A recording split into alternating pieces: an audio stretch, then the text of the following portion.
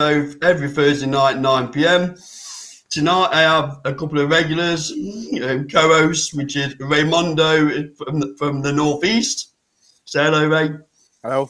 How are you doing? Now, Ray's on his phone tonight because he's been kicked out of his house, but that's for another day.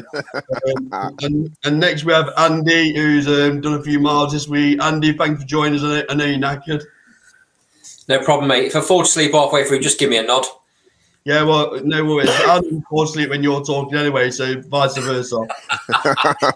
So, okay, let's go on to the first subject, guys. Let's get straight into it. So, obviously, Tim Tszew's been quite a little bit mouthy about who he wants to fight after that average showing in Australia last week, which I know you two saw on a replay, but I watched it live. Don't ask me how I did that, but I did. So, yeah. So, I'll give my thoughts first, guys. I think Tszew's in deep, deep water with Liam Smith. He wasn't great in that last performance. The kid jumped up a couple of weights and landed on Tszyu at will. Anyone with a bit more power would have gave him serious trouble that night. You look through his resume.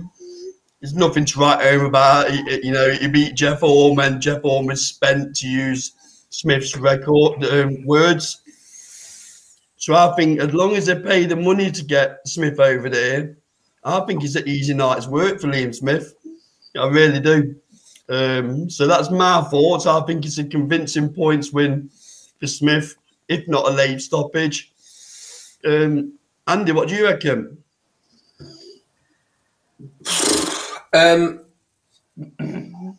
Why the hell is Liam Smith even entertaining this fight?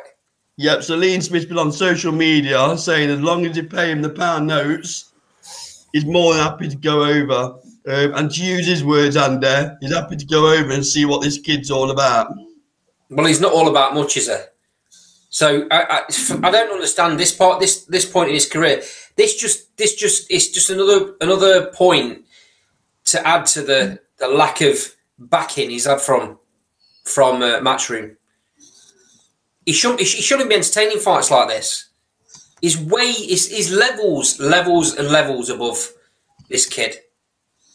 Just because his old man was a great fighter, don't make him a great fighter. He might be in the future, but right now he's fought nobody, and he's only fought him in Australia.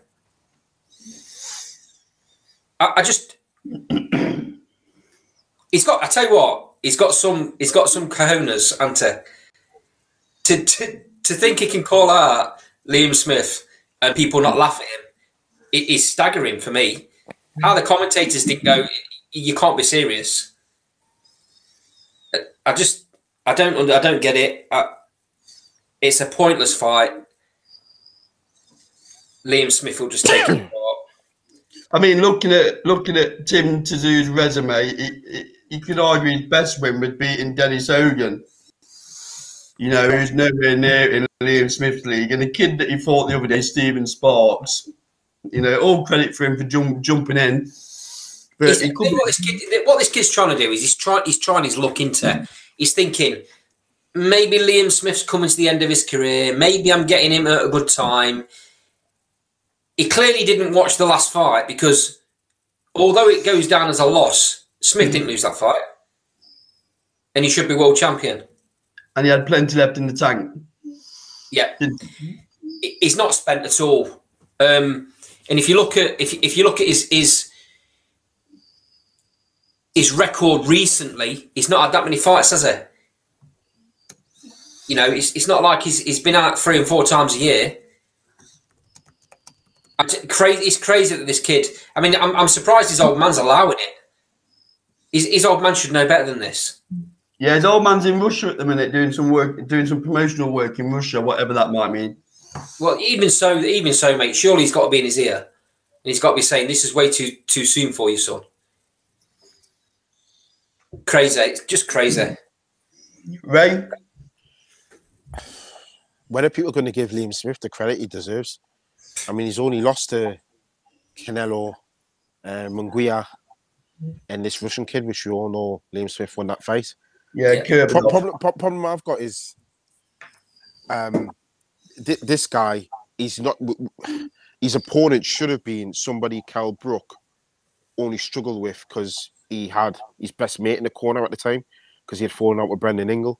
And then he's got this last minute replacement and then he looked shocking. I don't even think it was a case of a lack of motivation to get up for that fight.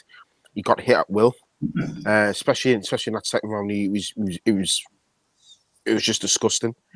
I just think that because Liam Smith's underrated, you are going to get a lot of these type of fighters calling him out, rather than the better fighters in the weight class who just see him as too much risk for too little reward.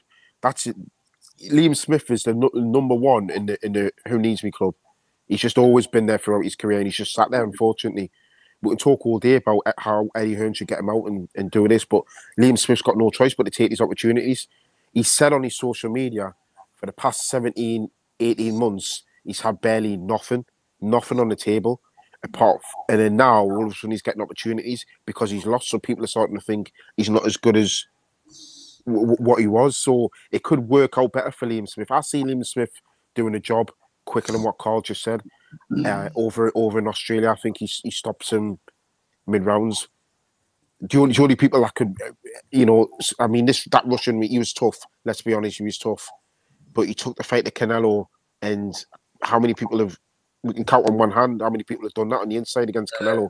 Exactly. So I think with his strength, his head movement, his ability, his body shots, his ability to pick his shots on the inside, I think it'd just be too strong, too powerful for Tim, and I could just see him stopping him in the mid rounds. And I think that. Sorry, Ray. What they're making a big deal about Tszyu being a big body puncher, aren't they? That's what he's dining out on at the minute. Well, I would argue Smith's got a better body shot than Tszyu. You do. Tszyu's going to find out, isn't he? Yeah. Well, yeah, he is. It's all right. Just like his old man. It's all right being a good body puncher against. I wouldn't even call them gatekeepers. He's been fighting against. They've pretty much been journeymen. Liam Smith's a good body puncher at a very good level. He's a world class body puncher. There's difference. We're talking about levels here. I can't see how this kid gets past Liam Smith, and this is the win he may need to propel him back, so everyone starts taking him seriously. Yeah. Just a little quick hello to our friend Silvio. I'm guessing you're at work, Silvio. If not, mate, jump on. And just to say, Andy struggles with English. Never mind complimenting him on his Spanish, Silvio. So that's very true. It's about the only word I know, Silvio, and I only know that because I heard it in a film. So, I think the next one we should cover, which is a bit of a strange one, guys, and I know we've got a few people joining us. I think we better touch on Mr. Fury and the circus that is surrounding Tyson at the minute. So, Ray, I'm going to let you have a first go on this one. What the hell do you think's going off here? It's very frustrating, and he's covering himself in a very bad light. I just think the whole rhetoric of the situation is feeding this the anti-Fury. Oh, he's a cheat. He's the whole Glovegate scandal from all the Wilder fans in America, and Wilder's just making himself look absolutely. Fury's making himself look absolutely abysmal in this. He clearly doesn't have COVID, so it points down to why the fight was cancelled. Was it because they weren't selling enough tickets? He doesn't look as though he's got an injury. Has it been issues with his mental health, which could be a possibility. But either way, the way he's gone about it, it just puts him in such a bad light. It's difficult to defend him, and this is what I've always said about Tyson Fury. His ability is second to none, but again, you've got to question his mindset. I mean, this is somebody that's never defended a title. So if you're going to call yourself number one heavyweight, questions got to be asked, because he didn't take the rematch with Vladimir Klitschko, and there's an argument to say he's not taking his third fight. Then there was a whole issues with the Joshua fight.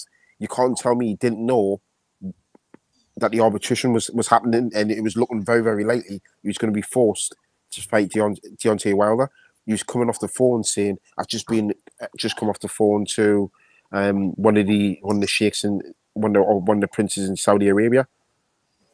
He's just leaving himself wide open for ridicule, Tyson Fury. Yeah. So we're talking about an October fight now, aren't they? Allegedly. October the 9th, isn't it? Yep. Yeah. Andy, what do you reckon? I'm struggling with it, mate. If I'm honest, I'm struggling to understand it.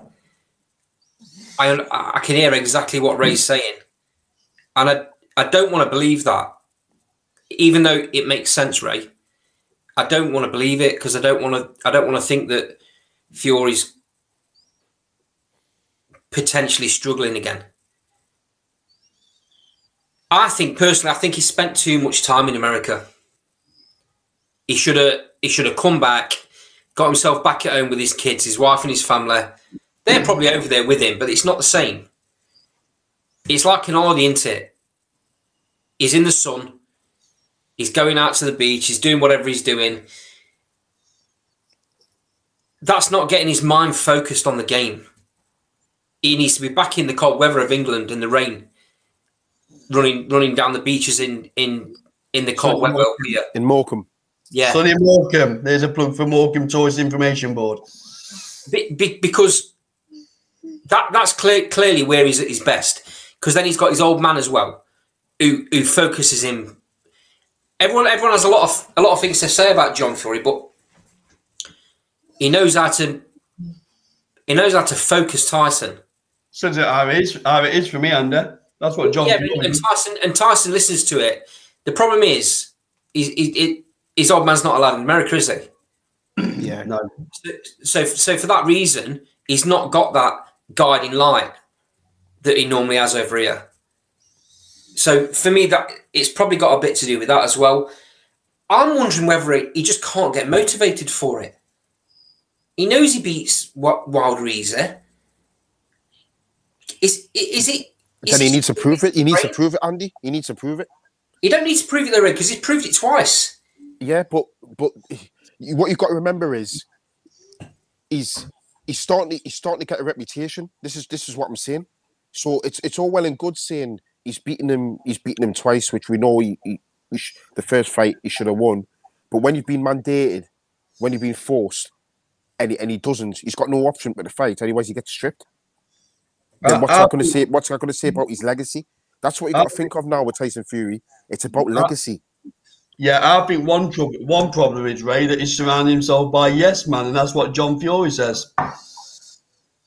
That's kind of goes back a little bit to what I was saying about John Fury, don't it? Yep. So I worry. I mean, we're all big Tyson Fury fans, but after that court ruling, he knew he had to face him. So and then surely you look at the bigger picture, don't you? So my concern is that Tyson Fury's starting to be a bit of an entertainer, and his press conferences are almost better than his fights. He's taking a leaf out of McGregor's book, isn't it? Yeah, but he said that's what he does. He says he hates press conferences, so to get himself motivated to do a press conference, he puts on the act. That's just what he does. That's up to him, isn't it? That if that's how he at the gets end of the day, it. he's got to do it in the ring. And so far, he's come up trumps. But this is a dangerous fight for him. He just can't take his eye off the ball. If he's not motivated, he better. There's no excuses to defend his WBC title. Wasn't this? And if he wins this, he's got an eye on the undisputed fight. Yeah, but the problem is, Ray. Now this has been pushed back to October. For me, that undisputed fight never happens because come the start of next year, Joshua's either going to start getting stripped, or he's going to end up having to fight mandatories again in that round robin situation. Yep. It's left Joshua in an impossible position. Whether Fury means to do it or not, I don't know. Whether they just want to trying to stick one on Matchroom and Joshua, just playing with them, I don't know. But Fury's going to look back in 20 and 30 or 30 years' time because he's quite a good scholar when it comes to boxing history. He talks about the old days and the old fighters and the lineal championship. You know, beat the man that beat the man, and all that. Yeah. But when he looks back in 20 or 30 years' time, or when the public look back in 20 or 30 years' time, he won't go down as a great. That's the point I was making. Because he's not beat everyone in his era. The next best person in his era he's not going to face. Or if he does, it isn't going to be for undisputed. And that would have made his legacy. He could have walked away from boxing if he'd have took that Joshua fight. And won, yeah. But he can't do that in a minute. And if he walks away now, people will be like, well, he walked away from a Klitschko rematch and then he walked away from a third fight with Deontay Wilder.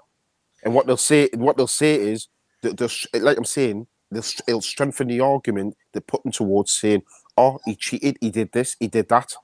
I'm expecting, this is how it should have planned out for me. July 24th, Fury does a job on Deontay Wilder over 12 rounds, humiliates him, and puts to bed all that argument. And eventually, it sets up either a chance at the undisputed with Joshua, or those belts break up. That could have happened. He gets a fight. Say if Joshua vacates one of them and still gets a fight with Joshua, it may not necessarily be for all 4 belts, but just that fight with Joshua, and then he walks away. If that fight would have happened at its scheduled date, then the Joshua fight could have happened before Christmas. Because they were talking December, weren't they? Well, I don't know, because he's got the fight with Usyk in September. Is that right? Yeah. How much 3 months. Yeah. As long as he comes out of that unscathed. No, I think that would have been too quick a turnaround. I think probably early next year. I think there would have been a summer fight at Wembley, a summer fight or Yeah, something like that. I think having that fight in December would have Joshua wouldn't have allowed that. Joshua wouldn't have wanted that. Too quick a turnaround. Question is if Fury walks away, doesn't take this fight and gets stripped, because that's what'll happen. Yeah. I mean, from my understanding, when this arbitration ruling was made, there was a date they had to fight by. 15th of September. Right. So the reason, quite clearly then, the reason that all this COVID nonsense has come out is so there's a reason why it can get postponed and he doesn't get stripped. Because if you think about it, when Tyson Fury and Bob Arum said, the deadline for Wilder to exercise the rematch is passed, Wilder turned around and said, well, it was COVID. I couldn't exercise the rematch clause. So what Tyson Fury's doing is using the same excuse back to Deontay Wilder. When essentially, I mean, the thing you know yourself, you can put in a positive test and have no symptoms. Yeah. I mean, he could have done that, and because he's got no symptoms, he looks like he's okay. But he should be walking around though, should he? Yeah, that's the thing, and this is what I'm saying. He's leaving himself wide open. Yeah, he's not leaving himself in a very good light. I mean, the other way to look at it is all this time that he's been out in America for the Billy Joe camp and for the Taylor camp and for other bits and bobs, is he hasn't been doing any sort of training at all. Just ticking over in the gym, but not doing proper boxing training. Yeah. And he's left it a little bit too late to get himself into shape. And he's not feeling it. He's not ready. Yeah. I don't think we'll ever know, will we? We'll never know the truth. I know they put it down to COVID, but we'll never know if it's any other reason. I'd say for heavyweight boxing's sake, that his mental health is where it needs to be, because let's have it right. He's a showstopper, isn't he? He's the biggest name in the division. Yeah, he is. He's the biggest name in the division. He's the best fighter in the division. He just needs, kind of like Ray says, in a way, he's got to go and prove it though against Joshua, because that's the only person really now that can have any argument. Well, you never fought me, so you'll never know. Yeah, like I said, let's hope that if October comes off, the fight takes place and he's back to where he needs to be. But I agree with Ray a little bit, where I don't think America's necessarily, in what you said, America's not necessarily the best place for him. A lot of distractions, and I think sometimes he needs John Fury, who's going to tell him how it is. He told him when he'd lost too much weight. He told him when he needs to get a new trainer. And to be fair to him, he's not often been wrong, has it? And Tyson listens to him every time as well. As soon as he said that, he got rid of Ben Davison. Didn't he? Yeah, you know that John's on. Old man, Tyson might be a big bad monster, but at the end of the day, his old man's still the king.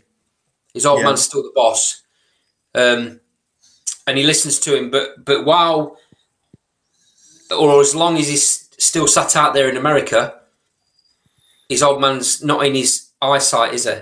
And he's not in his thoughts, and he's going off and making decisions for himself. And like you said, listening to yes men. And I really hope that's not the case, but it doesn't look great. It doesn't look great from the outside at the Tyson Fury camp, does it?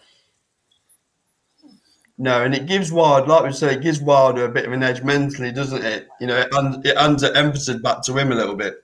Is there a possibility that Wilder has a warm up now? I wouldn't imagine so. No, I think you'll just wait.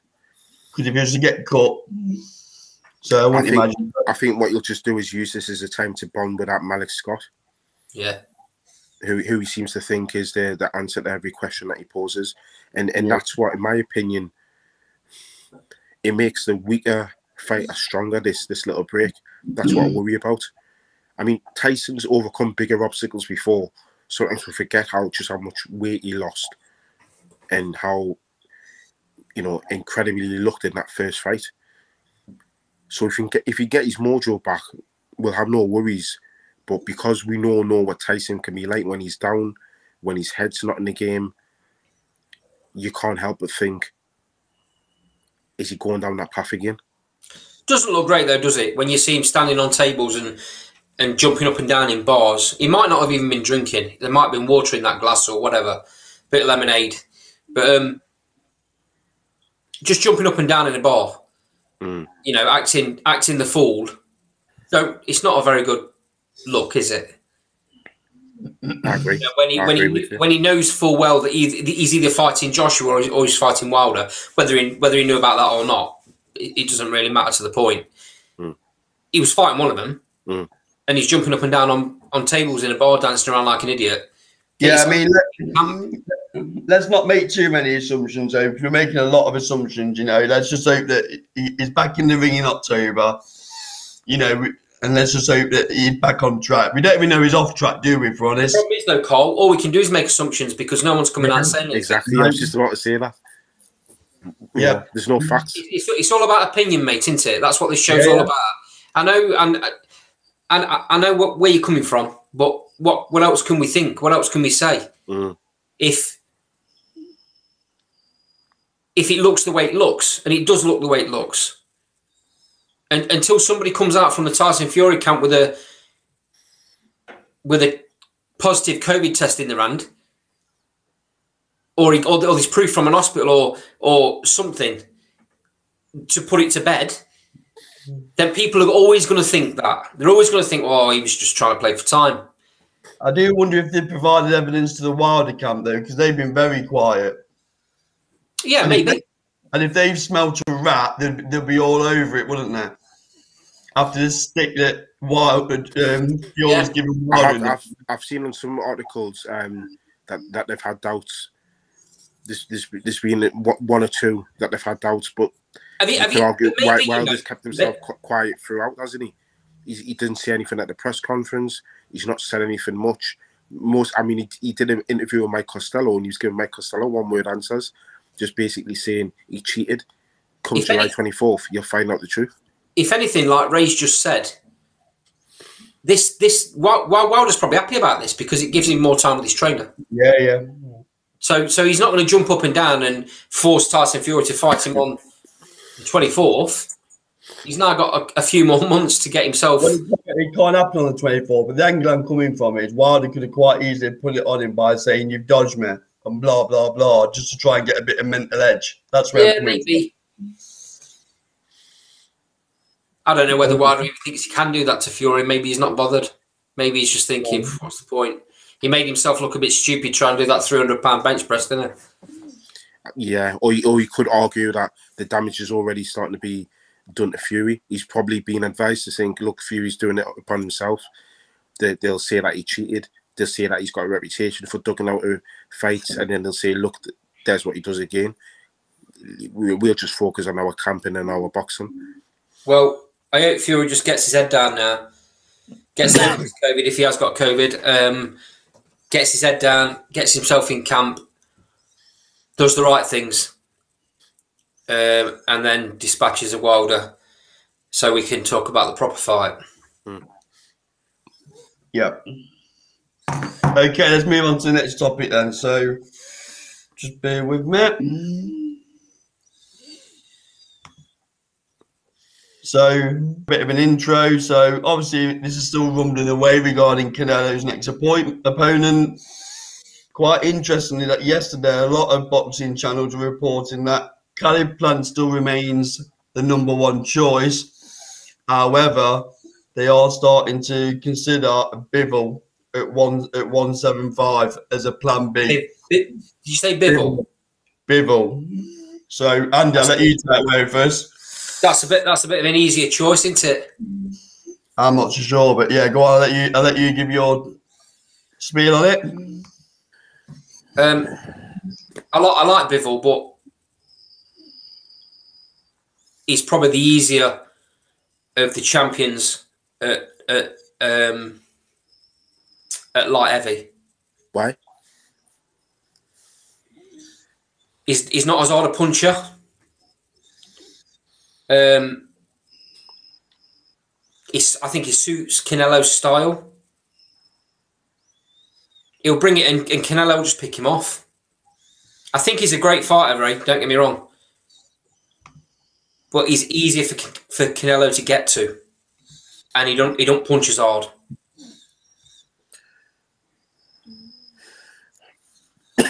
I think Bivol on the outside is very, very impressive. Very impressive. I think the win he had against Richards, because of how Richards performed out of his skin and some, gave some people a sort of false idea of Bivol's ability. I mean, this is the same Bivol that beat Joe Smith Jr. This is the same Bivol that he was walking through everyone at light heavy. His knockouts have slowed down a bit, but his opponents have become better. His defenses have become better. He's well schooled. But that's kind of my point. It's because his opponents have become better, better level, so he's not knocking them out. No, but that doesn't mean he can't. That Canelo's not going to be scared of his power. Yeah, but then again, what you've got to look at is that's generally what happens anyway. Like with most people, it's a step up through the levels, and the opponents get better. The knockouts become less and less. It's only a very few unless you build top draw, who will translate that across. I still think Bivol's a very open opponent for Canelo. I mean, this is what you want to see. This is what we call, and what I say, Canelo's daring to be great. But I've just got a lot of time for Bivol, and I think the likes of Bivol and Beterbiev. I mean, he's had a fight at 175. He fought Kovalev, and he stopped Kovalev. But I couldn't call Bivol, and I know what he's trying to say. He's easier than he may be easier than Beterbiev, but it's a lot easier than Beterbiev because of Beterbiev's power. Well, what you got to remember as well, Andy, is Bivol's got a very good jab and a very good backhand to go with it. If you look at the Canelo fight against Kovalev, Kovalev was beating Canelo off the jab and then using the backhand just to back it up. That's what Bivol will be doing all night long. Plus, Bivol's got faster feet. He's got better head movement. So there's a possibility Bivol could outbox Canelo. Do you see what I'm saying? So I don't necessarily think that Bivol can just go for the knockout here. he could actually outbox Canelo, and there's very few people who can do that. Kovalev did it, but Kovalev had just come off a tough fight against Anthony Yarde because he gave him hell in that 9th round. Anthony Yarde, he didn't have too much of a training camp, and he was straight back in with Canelo, pound for pound #1. Bivol will have all the time in the world because Bivol will probably still be training now, and Bivol's a lot sharper than what Kovalev is. So there's a lot of attributes in that fight which make me not worried for Canelo, but doubt him in this fight. I don't worry for Canelo in the slightest, mate. We said all this about Callum Smith, didn't we? Oh, he's got the reach, he's got the jab, he's got the power, he's got the strength, and Canelo took it all away from him. He did, but Smith was dead at the weight. I think Bivol beats him. I really fancy. Yeah, I do. I fancy Bivol to beat him. I've always thought that. I've not the first time I've said it, Andy. I think if he has a Bivol fight, I really fancy Bivol. I really do it that way. I think 175's a step too far for Canelo. Canelo, yeah. I do. Yeah. I don't have to agree with Carl. Against Peterviev, yeah. I'd agree with you. No, I think Bivol's because of his power. Because Canelo won't like that power. He'll stand with Bivol all day long, mate. And eventually, the thing is, Canelo's that smart. He'll find a way. He always does. He'll be losing the fight. Don't get me wrong. I agree with what Ray's saying. He'll be losing the fight. Absolutely, he'll be losing the fight. He will get to him though, and he will stop him. But Bivol hasn't got pillow fists either. He's nowhere near Berbatov. Don't get me wrong, but he hasn't got pillow fists. No, I'm not saying he has. I just stick to my point where I think 175 is a step too far for Canelo. That's my view. Against the very best at that weight, I completely agree with you. Well, I think Bivol is one of the best at that weight. One of, yeah, he's not the best though, is he? But it'll be enough to oversee Canelo, I think. That's I think there's only one person better at Bivol at 175, and that's Peterviev. That's why he's staying away from him. He won't go there. Mm. I mean, don't get me wrong, he's very brave. Canelo, like you just said, he's daring to be great into. That's why he's taking these fights. That's why he's even contemplating moving up to fight the best fighters at that division. Yeah. Well, there's no one there. Canelo wants to be known as the best fighter ever. If he carries on the way he's doing, he's fighting and who he's fighting, there's an argument that somewhere down the line that could be the case. And in the sidebar, we know we've got Canelo's biggest fan on at the minute, Silvio. So Silvio says, Canelo, that guy sucks. He won't fight Bivol. So interesting. Unfortunately, I can't see anything in the sidebar because I'm on my phone. But I know Silvio's such a big fan of Canelo. Silvio, come on, don't hold back. Tell us what you really think. Yes, get them spoons out your backside, Silvio. Not. So, like I said, they're the two options on the table at the minute, and it's still very interesting, isn't it, regarding if it is a Caleb Plant fight, which broadcaster is it going to land on? I still say DAZN, but I know they've offered him a one-fight deal now, haven't they? PBC and Fox, PBC. Yeah. So it'll be interesting because I've got a virtual coffee rider on that, as Ray knows. Well, the thing is, I know you two were saying to me, Canelo's desperate for this fight. Well, we'll see. We'll see how desperate he is. Well, it was a free-fight deal, wasn't it, with PBC, and they've rolled over now, haven't they? And said yeah. Really, that's what I'm saying. If he was that desperate, he would have taken it. He would have taken the free-fight deal. But we'll see what happens. But Eddie Hearn said he sent a provision. Yeah, so maybe like you would do. Why wouldn't Canelo's going to think, well, I've got a bit of a bidding war going off here. Why am I going to sign something too early? But he could be. The problem is, Al Hayward's so stubborn, and we talk about the politics of boxing and how it holds the sport back, but he really is that stubborn. And he may say to Caleb Plant, look, don't fight Canelo. you want X amount of money, I'll pay you. Because he's done this with James DeGill before. That's why with these PVC fighters, you'll all hear them in the interviews thanking Al Heyman. Nobody sees him, but he's thanked in every interview.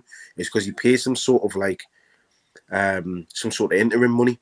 I mean, I've heard Eddie Hearn do it before. Lewis Richards come out and said he does it. He gives them like a little bit of pocket money. They call it before Christmas. But instead of giving fighters like 10, 20,000, like what Eddie Hearn does or Frank Warren used to do, Al Heyman's giving them 6 figures. So, you know, all he needs to do is give somebody like Caleb Plant 6 figures and just or $1 million and just say, hang on, I'll get you a fight with somebody else, or the winner of Benavidez and the guy whose name I can't always pronounce, but Caleb Plant's already beaten this guy. Benavidez is having a fight against him. I think his surname begins with U, the guy or something like that. And you could say to Caleb Plant, well, why don't you not just fight the winner of that? And then once you've won that fight, you can go up and fight with Ramirez at 75. Yeah, Benavidez is a serious operator. If you can make the weight properly, he could be good. I mean, I've got my doubts about him because he gets hit a lot, but there's options out there for Caleb Plant as well as there being options for Canelo. Yeah, I don't think Caleb Plant really wants it, mate. It'll be his best payday. His best payday, but he's also going to lose his world title and lose his cash cow into. This is the point I was making when I was hinting to people. He's pricing himself out to fight. He's doing it deliberately. You know, he's similar to Billy Joe in a way, although Billy Joe's different. Billy Joe genuinely thought he could beat Canelo. So did Callum Smith. I don't think Caleb Plant does. I think Caleb Plant's just selling his belt for as much as he can. It's an insurance policy. Yeah, he knows he's probably not going to get he's not going to get the win here. He may get another opportunity with Al Heyman on his side. Of course he will, but he's not going to win this fight. So that's probably why he's demanding as much of the money as possible. Even if he gets another chance to win a belt, though, mate, it's certainly not going to be for the money, is it? He's not going to get anywhere near the money that he could get for this fight. Exactly, and it's only once Canelo's vacated them and moved up. That's the only chance he's going to get of winning the belt back. And they're still talking about possibly September the 18th for that Plant fight. That's the latest date being moved. Right, it's been pushed back a week, right? Yeah, that's what they're saying. You see Canelo going back down once he's unified? Once he's become undisputed? Going back down to super middleweight from light heavyweight, you mean? Or middleweight. Going back down to middle? Nah. No chance. Really? Absolutely. I can't think of a fight that would entice him. Triple G? Yeah, but sure. You'll ask Triple G to move up. If that's the case, then Ray. If that's the case, then it's an easy 3 or 4 fights to become undisputed at that weight. Then he's really cementing his legacy into what, middleweight? Yeah. Can you see him making middleweight? So you got to lose a bit of mass. I can't see him. I can't see him doing it. I really can't see him doing it. I think it's not that he's too big for the. It's not he's too big for the weight. He's too big because he's the muscle put on to make the weight he's making. That can come off. I can't see him boiling down to middleweight. It's not boiling down though, is it? He's not losing. It's not that he's got to lose more fat. He's just got to come off the weights a bit. Stay away from the beef for a while. It's still boiling down though because he's got to lose because it's muscle. It's not like fat. He's got to lose. Yeah, still got to lose. It'll be difficult. I can't see him doing it. And I don't think the Golovkin fight's there for him anymore because Golovkin's been taught to either fight Andrade, or Charlo. Okay, then. So let's look at it like this then. Let's say he gets the Plant fight. Yeah. He becomes undisputed. Mm-hmm. There's nothing left for him at super middleweight at all. He's beat everybody. Then he goes up and he fights Bivol or whoever as a one fight off at light heavy. He isn't going to try and clear that division up because, like you've said, he's not big enough. So then what? He just retires? No, he just has maybe a couple of more fights. There's still probably Benavidez, Ramirez. Those are big fights in Mexico. And let's be honest. Canelo's not retiring anytime soon, in my opinion. But the big fights anyway with Canelo, aren't they? You can throw him in with an average super middleweight, and it's going to be a big affair, isn't it? No one says he retires. It's just physically he'll not. Why would he lose his advantages and come down to 160? He's in the position now, same as what Mayweather is. If you want to fight me, fine. You fight me at the weight that I want to fight at. I'm not coming down to your weight. You want to fight me? I'm the boss. I'm the A side. You come and see me. He's still going to be the boss at middleweight, though, isn't he? No. Come on. Of course he is. He's look. He'll lose advantages going down to 60. He's got the ability. Yes, he'll be the boss, but he physically can't make that weight. He can't make. When was the last time he fought a middleweight? It was quite some time ago, but that's personal choice. That's because he's become the size and athlete that he is. Yeah. But given time, he can make that weight. Given time, he can make that weight. But then they said the same about Roy Jones, and I think what you've got to remember is there's one thing making the weight, and there's another thing performing at the weight. Look when Roy Jones went up and when he came back down. Yeah. He went right up to heavyweight though, didn't he? Yes, but it's still, I mean, he goes up to 175 pounds, and he comes down to middleweight. That's still 15 pounds. Yeah, Roy Jones. I'm not saying he's going to do it for his next fight. No. But even if at some point he does it, let's just say in a year's time, I just can't see his body letting him do it. And remember, he's getting older all the time. It's a lot difficult to cut weight as you get older and older and older. Isn't Yeah, it? It becomes natural for your body to just hold on to that extra water. So Canelo's biggest fan, Silvio, has put, I think Canelo is too small for that division, as in light heavy. Yeah. Bivol is super crafter and a very solid fighter technically. Yeah. But Turbiev will really hurt him with his punches. Yeah. So there we go. I would agree. I think we've seen probably arguably two different styles that can beat Canelo by putting pressure on him with the jab and following up with a backhand, which Kovalev did and Bivol can definitely do, and then putting pressure on him on the front foot with body punches, which is what Golovkin did in the first fight, and we all know Petriev can do that. So the big problem he's got is he's got two big guys who've got the styles to beat him at light heavyweight. And I genuinely think, Ray, he won't hang around in the sport that long. You got to remember what age he's been boxing since. He's 15, yeah. So I think he'll make he'll create wherever he thinks that legacy is, and I think he'll get on his toes. He's already starting other ventures, isn't he? His promotion company. So I generally think he won't be one of these fighters that goes on forever and a day. No way. Any other thoughts on Canelo before we move on, boys? No. So let's move on to Tank Davis then. So quite a lot of noise coming out, isn't there, about Tank at the minute, about what he's going to do next, etc. So are we talking about two-weight world champion Tank Davis? 3. Yeah, I know he's a favourite. He's not a three-weight world champion, is he? Well, he's not a 2-weight world champion. He's just the he's only got the one legitimate one for me. Tim Pot world champion. Yeah, you could say that. So before you carry on about what he want, let me do a little intro. So latest rumours is going to be fighting Joseph Diaz Jr. as his next fight, looking at October. Joseph Diaz Jr. has been calling out Devin Haney and Ryan Garcia though, but the scene rumour has it that Tank and Joseph Diaz Jr.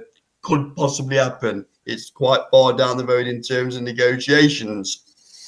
So, Ray, we'll let you kick off this one. Firstly, what I'd like to ask you, do you think this is a pay-per-view fight? It's going to be. Yeah, it is. It's going to be, but well, if the Barrios one was, then yeah, this is going to be. I mean, he was a former world champion at super featherweight, Joseph Diaz. So yeah, on that logic, yes. Do I think it's going to be his next fight? I mean, I've also heard Tank will be lined up to fight Gary Russell. If they try to get Gary Russell to step up, make that fight a lightweight. I was gonna say, Tank's not going back down again. Well, he'll not go back to 130, but he could still do lightweight if he's disciplined. I think he could do lightweight. I see him as a natural lightweight. I don't see him as. I don't think he's going to be hanging around 140. I don't think he's only got one fight if he does enter. Yeah, I don't think he'll. I hear a lot of our lot of people I've been talking to in America, and they think he knocks out everybody at 140. That's not the case. He has got special power, yes. But he's got to get to him, though, isn't he? That's the problem. Yeah, right? I can't see him. He's not a big lad either. He uses his feet well at the closer distance, but so do the top boys at that weight class. I think it just might be a bit too big for him. But to answer your question, I think it'll be an interesting fight, especially on the inside, because Jojo Diaz is a very good body puncher. We saw that against Fortuna. Obviously, doesn't Diaz is a natural super feather, though, isn't he? Well, he looked quite big against Fortuna in that fight that I saw. He's come up from 26, so he's come up from featherweight. That was his last fight, Fortuna, wasn't it? Yeah, that was on just the other day. Yeah. So Diaz isn't a bad fighter, but again, I've been hearing that Diaz was supposed to be fighting Haney. He called him out, didn't he? He called him out during the last fight. Yeah. That would be. I think he could get to Devin Haney. I don't think Devin Haney's going to like those body shots. I don't think Devin Haney is going to keep him on the outside of that jab all for 12 rounds. I read somewhere that Diaz has got a suspension hanging over him from the Californian Athletic Commission. Is that right? I've not read that. No. Well, is this because it was where do you say this, Box Rec? Yeah. That might be because, correct me if I'm wrong, but when the American or Canadian fans or whoever it might be, but it seems to that might be simply because if you've had a fight, they'll suspend you so you don't fight within a certain amount of time for head injuries or something like that. It's not for anything he's done wrong then. Nah, it might be like, okay, you've had a fight, it's went the distance or what have you, and the medical advice is that you don't fight within 6 months or 3 months or whatever it is to avoid getting trauma to the head. It might be that. Right. There's no other reason why he would be suspended. But usually that type of information you see on BoxRec just after somebody's had a fight. That's why I say it was from BoxRec. But for me, Tank, the problem with Tank is this whole PBC thing. This whole Mayweather saying, we're only letting them fight in-house fighters. That's going to be, when we're talking about at the top of the show, Tyson Fury and legacy, that's what's going to harm Gervonta Davis's legacy for me. The fact that, because everyone's saying it's not him not wanting to fight, it's other people. But then when you've got somebody coming out openly and saying, we're only going to let him fight in-house fighters, then you've got to question him. You've got to question his team and say, but you're openly saying we're steering him away from fighters from Golden Boy, from the Zone, Matchroom, Top Rank. Because all the big cats seem to be, lightweight seems to be in around Top Rank. So, Lopez, Lomachenko, even a fight with Richard Comey, the Ghanaian, that would be a good fight for Tank. That would be a good fight because he's tall, he can bang. This is This is Mayweather being smart. This is, mate, because he knows how much trouble them other lightweights are going to give him. So he's saying, "Well, we ain't going to fight the fighters in our promotion." So he don't have to fight them fighters. I think the thing is, Andy, I would agree if there wasn't something about Tank. I like Tank. I think some of those lightweights he fares well against. Yeah. For example, Ryan Garcia. I see him beating Ryan Garcia because Ryan Garcia's too upright. He pulls away when he's on the inside and he wants to get back on the outside. He pulls away instead of taking his feet back. He's also not ring smart enough yet. He hasn't got the ring IQ yet, and he's a bit wild with his hooks. He leaves his chin exposed. I think Tank is one of those fighters that, he may take 3 to land his one against Ryan Garcia, but when he lands his one, Ryan Garcia's not getting back up. Yeah. And so Davis is going to get better and better and better, Davis is. Well, depending on who he's put against, because you could argue the same for all of them. Ryan Garcia, Haney, Lopez, they're all, in their own way, got some degree of serious skills, whether it be power, like Tank and Garcia, or whether it be out-and-out skills, like Lopez and Haney. So you would expect them all to improve, but they're at a stage now where they're all still relatively young.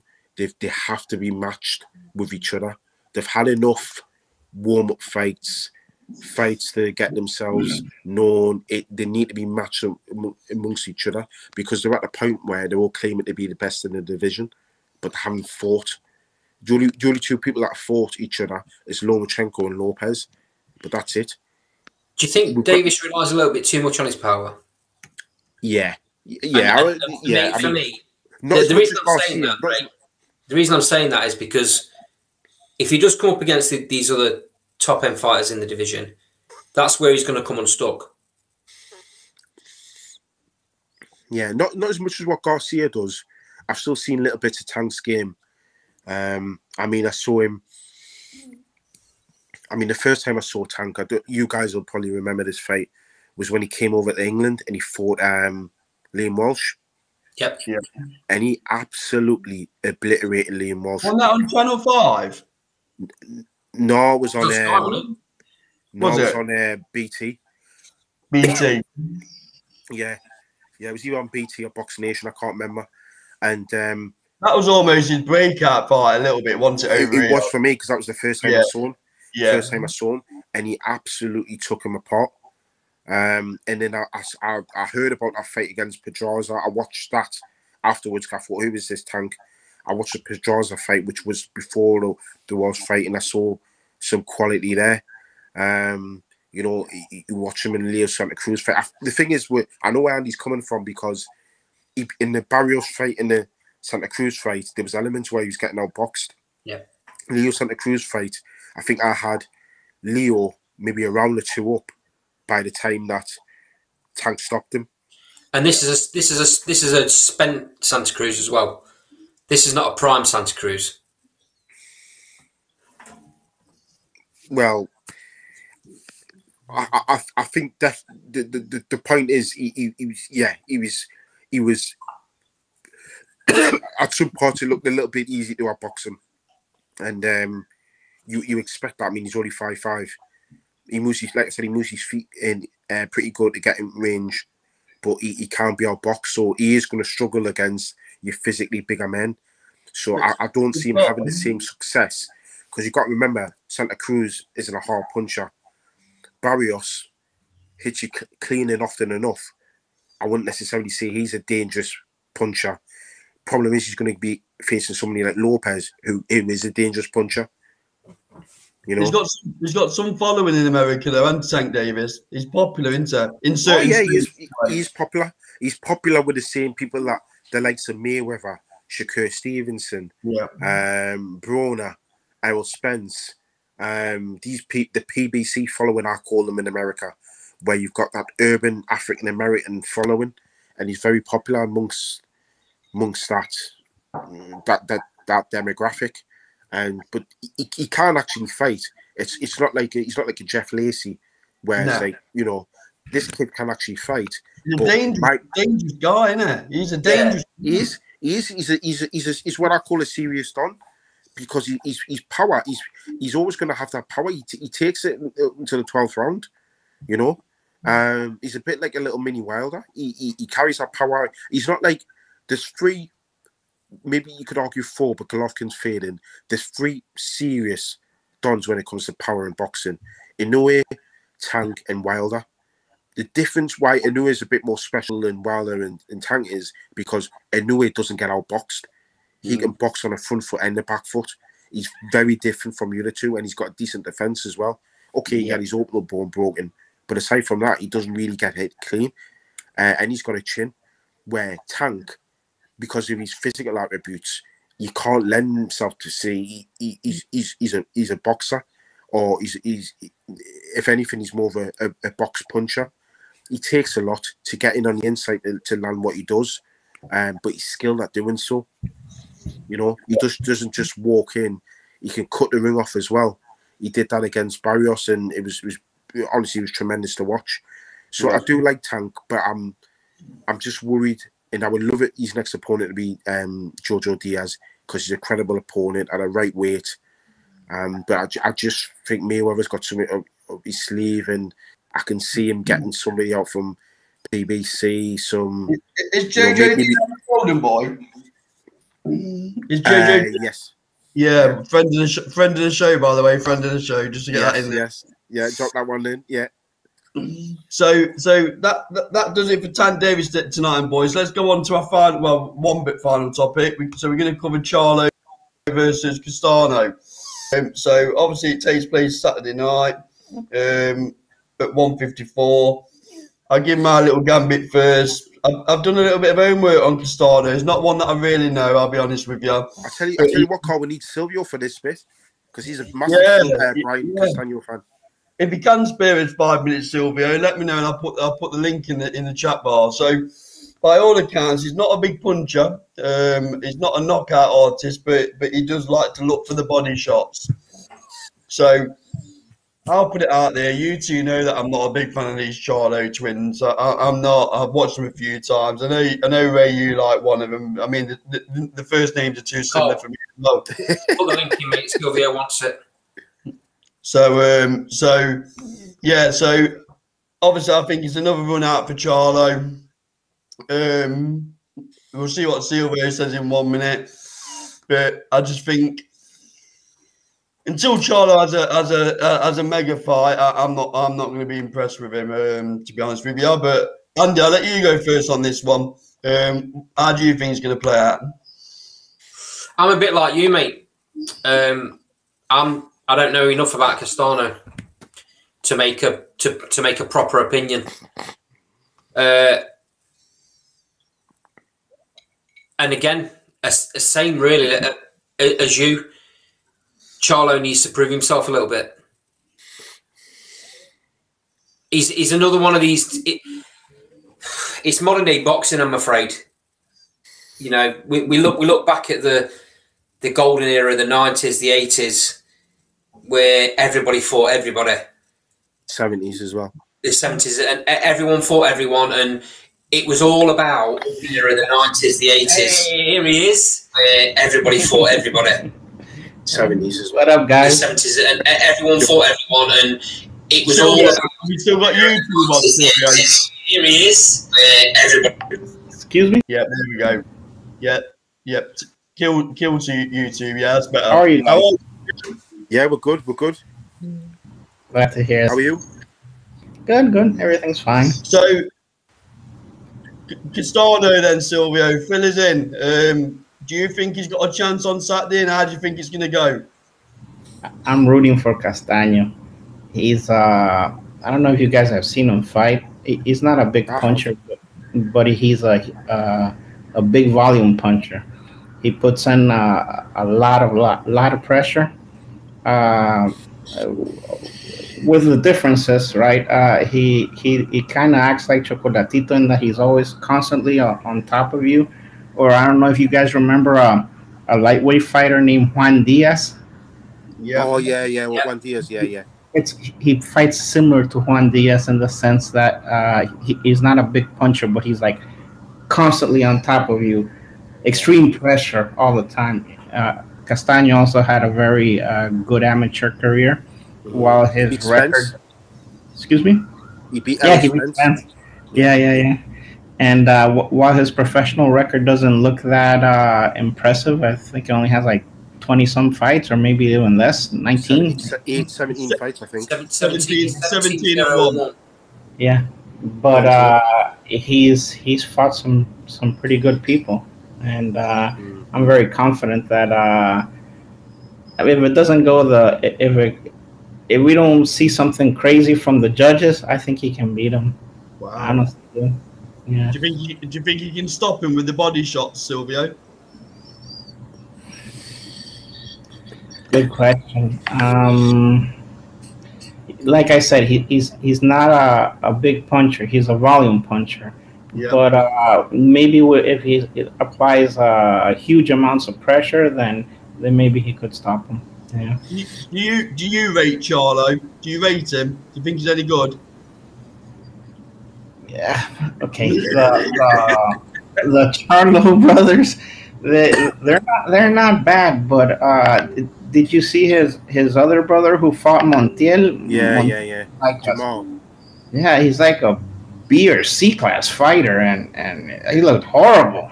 I know. Yeah.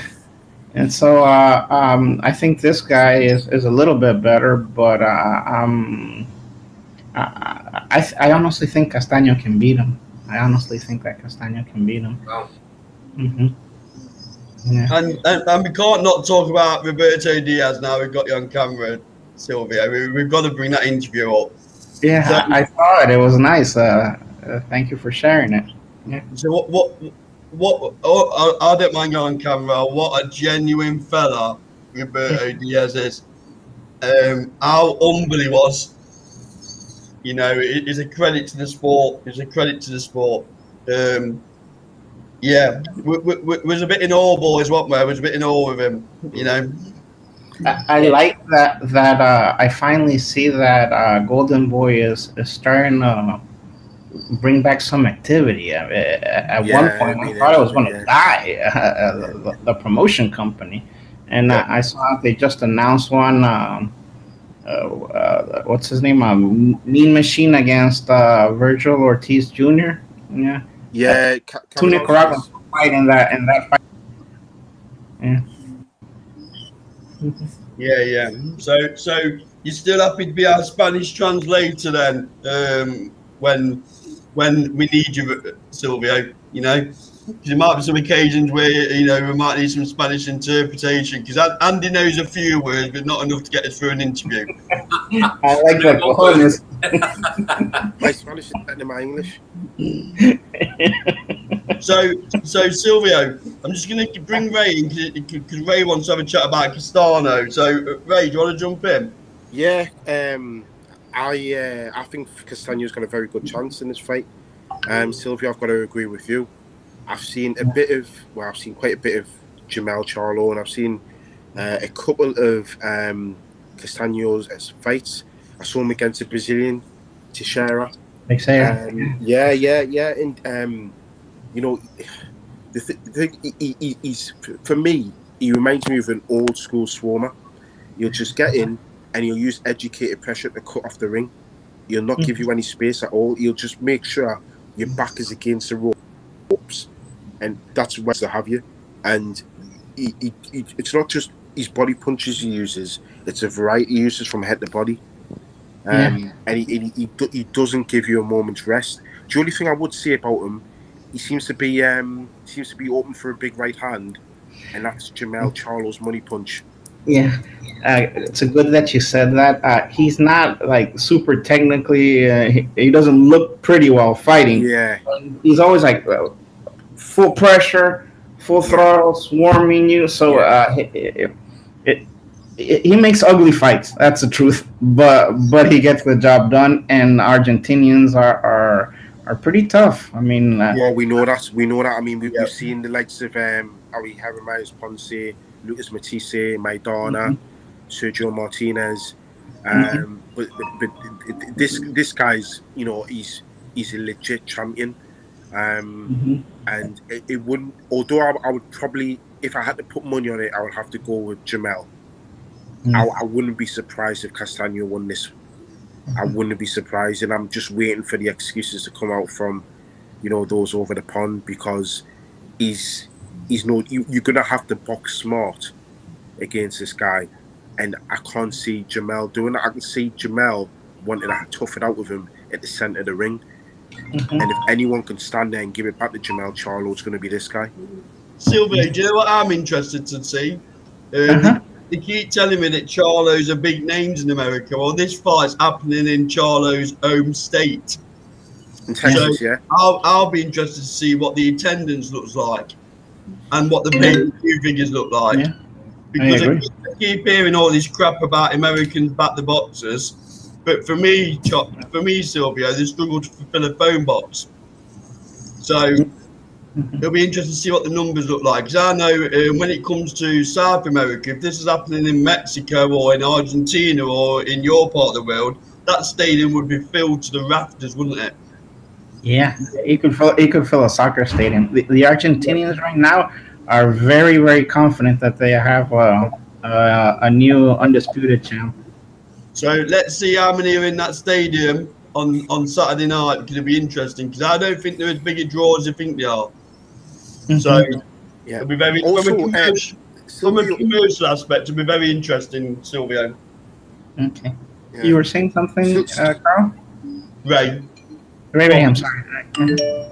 Yeah. You know the Castaño against Lara. Yeah, I saw that fight. I thought he was a bit unlucky in that fight. What did you think? Unlucky in what sense? I thought Lara won a lot of the early rounds, but I thought later on Lara started to tire because he couldn't keep up with Castaño's pace, and I thought that he was unlucky in terms of he should have got the decision. Okay, Lara, he makes people look bad, and he's technical. I don't know if you guys remember when he fought Canelo. Yeah. Made him look bad. But that's what that's kind of my point with Castaño. He doesn't tire out. He just keeps on pressuring all the 12 rounds, and if the fight goes, the longer it goes, the higher his chances are of winning by stoppage, or at least just like start mulling his opponent. Yeah. But do you think you should have won that fight or not, or do you think the draw was a fair result? I think that Castaño did enough to win it. Yeah. Maybe it was a close fight, but yeah. Lately, the judges have been disappointing in a whole bunch of fights. Yeah, and it's only getting worse for some reason. And Silvio, I know it's the middle of your work day, so I won't keep you much longer. Okay. But just a straight answer to this one, fella. Who wins Canelo versus Bivol? I think Bivol can beat him. Yeah. I know. I always say that Canelo's gonna lose, and the motherfucker doesn't lose at all. I don't think you picked Canelo to win yet, have you? No, but honestly, I think that's just a smokescreen for him to get a better leverage when negotiating with Plant. I honestly don't think he has any intention of fighting Bivol or Better Beef. Yeah. Does he beat Plant? Yeah, he'll be Plant.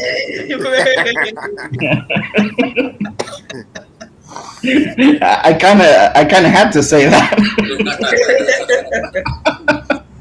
So I don't look like a fool. Silvio, we appreciate your time. What we'll have to do at some stage is get you on do a full show about South American boxing and some tales from the past, etc. Yeah. So we'll get our heads together and plan that, Silvio. Okay, because you're always brilliant when you come on the show. So we do thank you. We miss you, nice to talk to you guys. No worries. So Silvio, enjoy the rest of your day. Thanks for coming on, and we'll speak to you soon. Okay. Okay, take Cheers, care, pal. guys. Take care, mate. Cheers. Bye, guys. There he is, the legend. Legend, innit? Absolute legend. So yeah, so we'll have to arrange that South American boxing special where he can take us a walk through current and past champions. I think that'll be brilliant. Oh, absolutely, absolutely. So, couple of things that we end it then, guys. So we're a week further on with the Lee Wood rumour. Still no official announcements. What do you reckon, guys? And Ray, just give us some thought about. Do you think it's imminent? Do you think Eddie Hearn's holding off announcing it? Could it be because of football? I don't think it'll be anything to do with the football. I think they'll just probably be tying up loose ends, if anything. That's what it could come down to. I guess it's just a wait and see, watch and see. I think looking by the fight camp cards, I don't think they're anything spectacular. I think there's probably one or two. I think there's probably 3 or 4 other fights to be made to add it up to those cards to spice them up. So I think Getting a bit late in the day, though, isn't it? Yeah, but you know, these fights have probably been. I mean, when was the Ritson fight was in June, and that wasn't formally announced until sometime late on in April, wasn't it? Which was still quite late for that. So what I imagine is the fighters know what's happening. They probably can't see out. Then all of a sudden, they get announced. I mean, what we got till the first fight camp? 2 weeks. It's on the 31st. Yeah. Yep. Andy, what do you reckon? Just like Ray says, tying loose ends up. I don't really know, mate. I mean, obviously, Lee Wood being from Nottingham. We've heard nothing locally, have we? We've heard nothing locally. I'd love to see him. I'd love to see him fight for a world title. And how great would it be if it was on, if it was on Fight Camp as well? But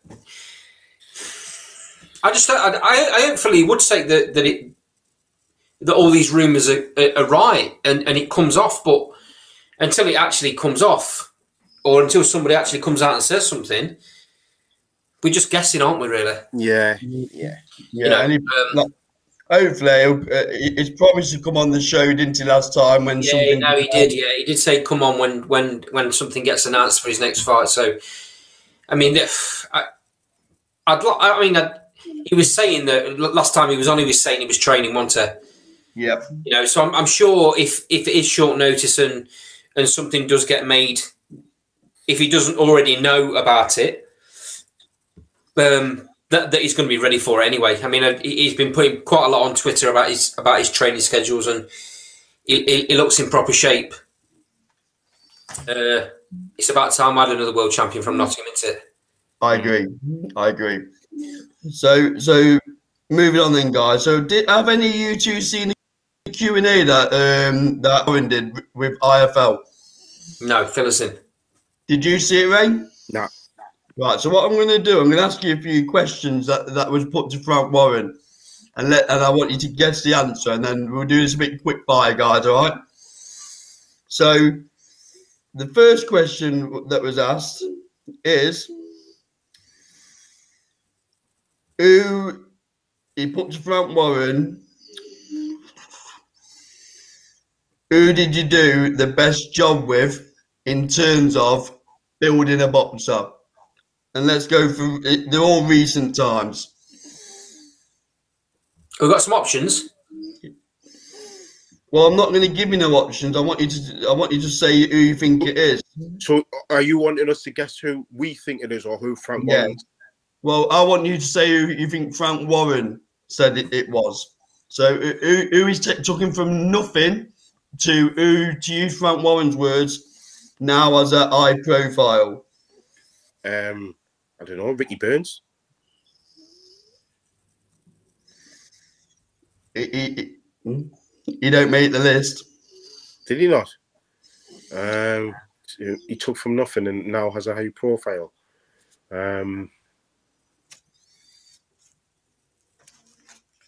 Value.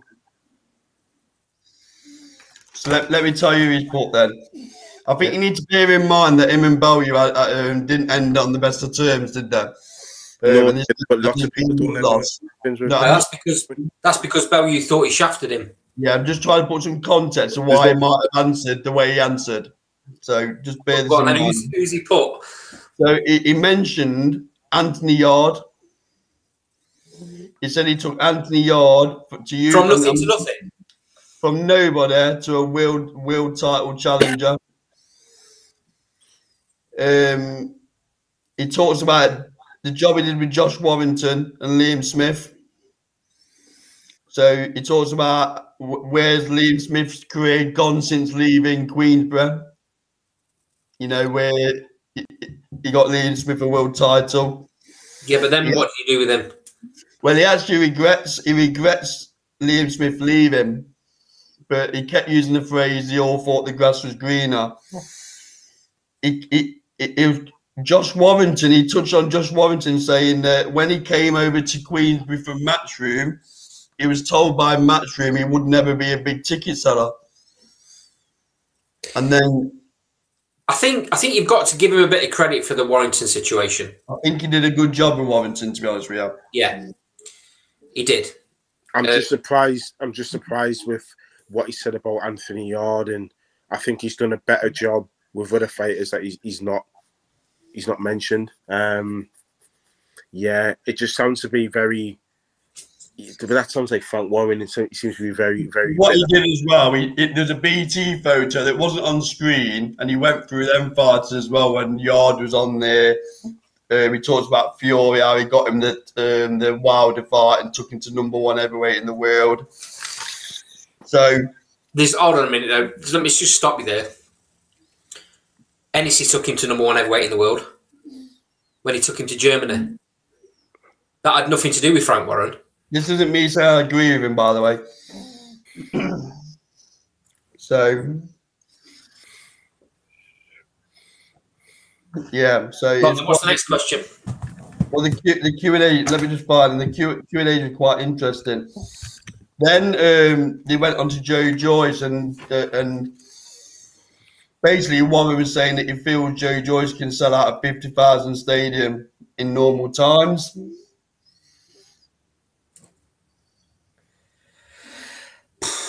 So what do you think about that? No. That's crazy talk. Joe Joyce has got no profile. What do you think about that, Carl? Because I know you like Joyce, don't you?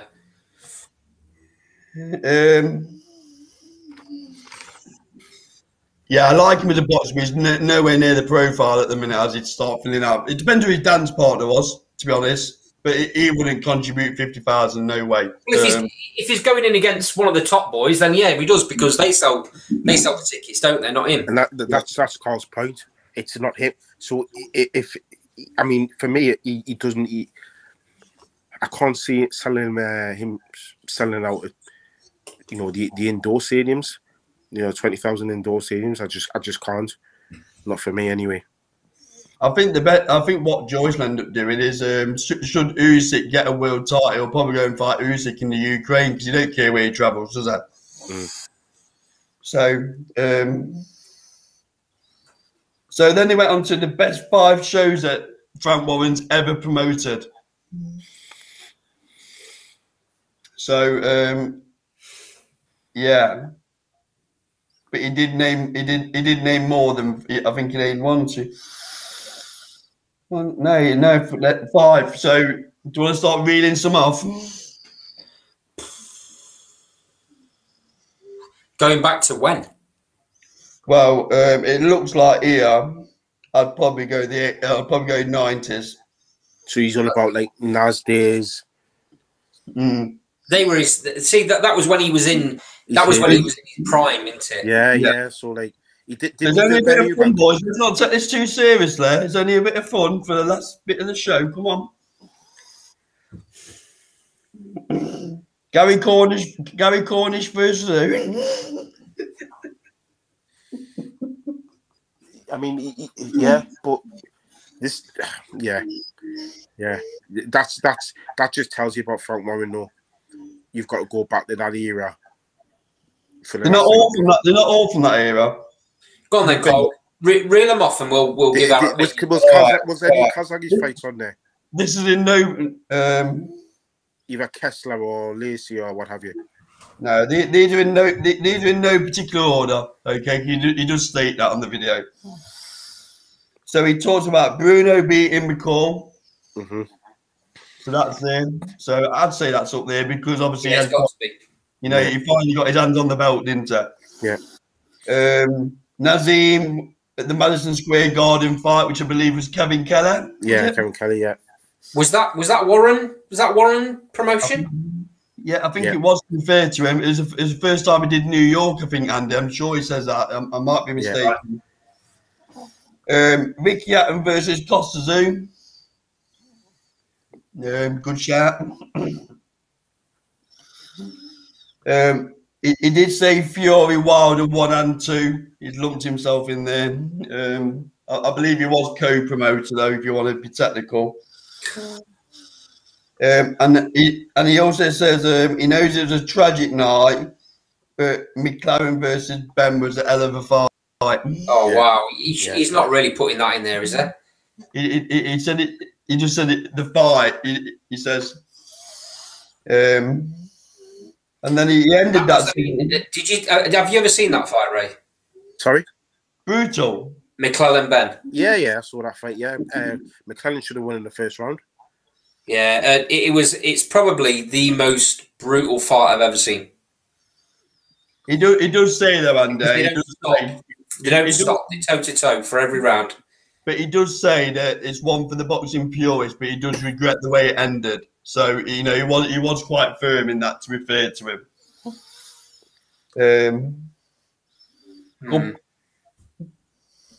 And then he goes on to talk about Sky, why he left Sky and joined and created Box Nation. And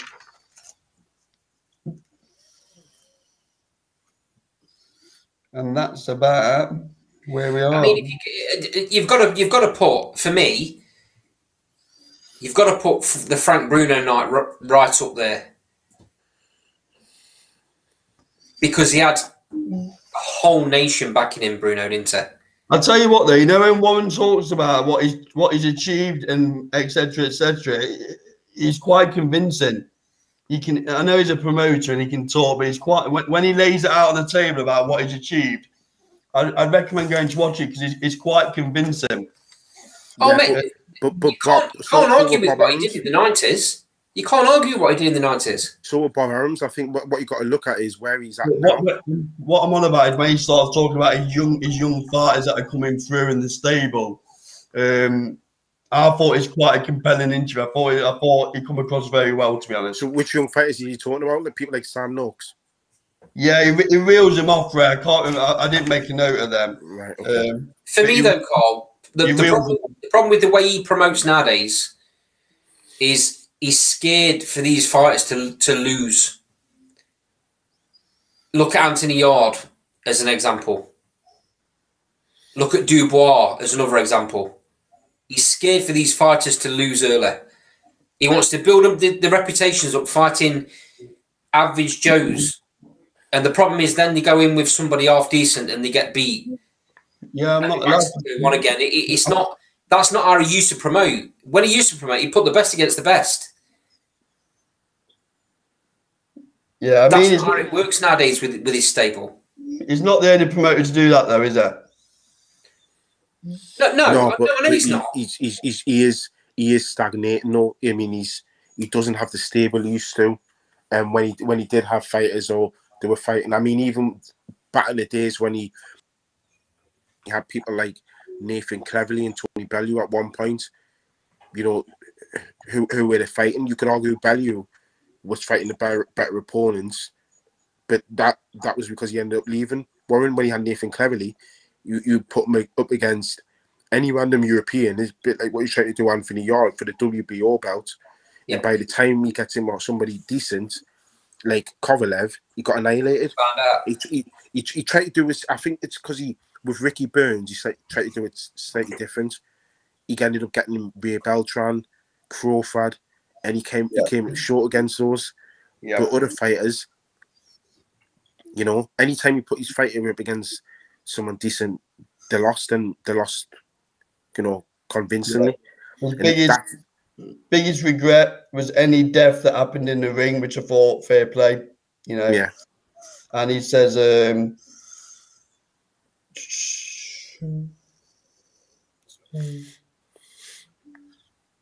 when he was asked how long he had left, he made a bit of a joke of it. He mentioned that he's still got his enthusiasm. He enjoys a cut and thrust, and he loves the sport because he must be getting on a little bit now, you know. Mm. You know, nowhere near Bob Arum, don't get me wrong, but yeah, all I'm saying is it's a very good interview. I thought he came across very well, and it was quite informative as well. Yeah, I thought it was a very good interview by Mr. Warren. Because you don't always see it from him, do you? Eddie Hearn does a lot of them Q&As, don't he? You know, a lot, but Warren don't always sit down and do that, does he? He doesn't, but then again, it is all about Eddie Hearn. Warren just seems to be the bitter ex-partner in the corner. Yep. That's it. Anything else from you boys? Obviously, you might want to talk about a couple of interviews we've got to come in. We've got some big plans, haven't we? Some big rods in the fire. You know, interviews dropping soon. More live shows. Well, there's more content coming, especially with, you know, the season. You know, let's be honest. A couple of years ago, this would be where the season of boxing kind of dies down. But because of what's happened with COVID, then for the past couple of years, it picks up again in July and in August. So it's going to be busy. We'll be busy as well. You know, getting people on the show, getting more content out there. We'll be going back to putting stuff out every day. So there's plenty of stuff for the viewers to look forward to. Just before we go, do you want to quickly touch on the Spence Pacquiao press conference? Yeah, Pacquiao's in a world of trouble. That's what that told me. He's in a world of trouble. Very, very strange press conference. You know. Yeah, this could Father Time could catch up with Manny on this fight for me, because I think Spence is very, very special. He's got some cojones, ante Pacquiao. Yeah. He's not scared to fight anybody. You can't doubt that. Yep. And what is he now? He's got to be in his 40s, surely. 42. 42. 42, and he's still got the speed. Yeah. I mean, for me, I'm the same with you. I'm the same as you, mate. He's in lots and lots and lots of trouble. Yeah. Spencer's because what all that's going to happen is Spencer's going to time him coming in, and he's going to knock him cold. I hate to say it because Pacquiao's a brilliant fighter. He's had a fantastic career. Legend. One fight too many. This is against, like you say, a very special fighter. Mm. Yeah, I mean, you know, Pacquiao's very, very good at throwing combinations, coming forward. Not many fighters fight the way he fights, and he throws combinations on the move, and that's what catches a lot of the fighters he's put down or knocked out. That's what catches them out, because they're on the retreat as he's coming forward with these shots. Spencer's just going to time that shot, and Spencer's a monster at that way. Have you seen them stood next to each other? Yeah. I fear for Pacquiao in this fight. I really do. But you can't fault the guy's guts. Tell you that much. Yeah, and it's nice to go for a show and not talk about Terence Crawford for once, isn't it, Ray? You just brought him up now. We would have not spoken about him, Carl. And obviously on that note, we're rapid if we're going to be bringing in Crawford. Yeah. Come on, Ray. Gee, on the other show. Wow. Yeah. And yeah. Although there is a little bit of nonsense spoken about Amir Khan on that other show as well. No nonsense about Amir Khan. What's that then? I'm mostly missing this because I don't sit on these other panels. Come on then, let's say the Amir Khan nonsense, right? I think Ray and the presenter of the other show, who shall remain nameless, looking at Amir Khan through rose-tinted glasses a little bit. And said what? When you talk about Adson not laying it, well, he said it would be Adson, didn't you? Yeah. That's. There's no way Ricky Hatton. If you put them on the peaks, Ricky Hatton wouldn't touch Amir Khan. No chance. He wouldn't get on the inside of Amir Khan. Amir Khan's too quick for him. Behave yourself. Don't end there. And Triple G beats Carl Froch as well, don't you, Ray? According to you, or was it Imran? I don't know who said that actually. Yeah, that was Imran, but I would probably have to agree with that one. Oh, stop it! Yeah, Stop it! Yeah, what are you talking about, mate? Yeah. Told you, Andy. The Froch haters, man. The Froch haters.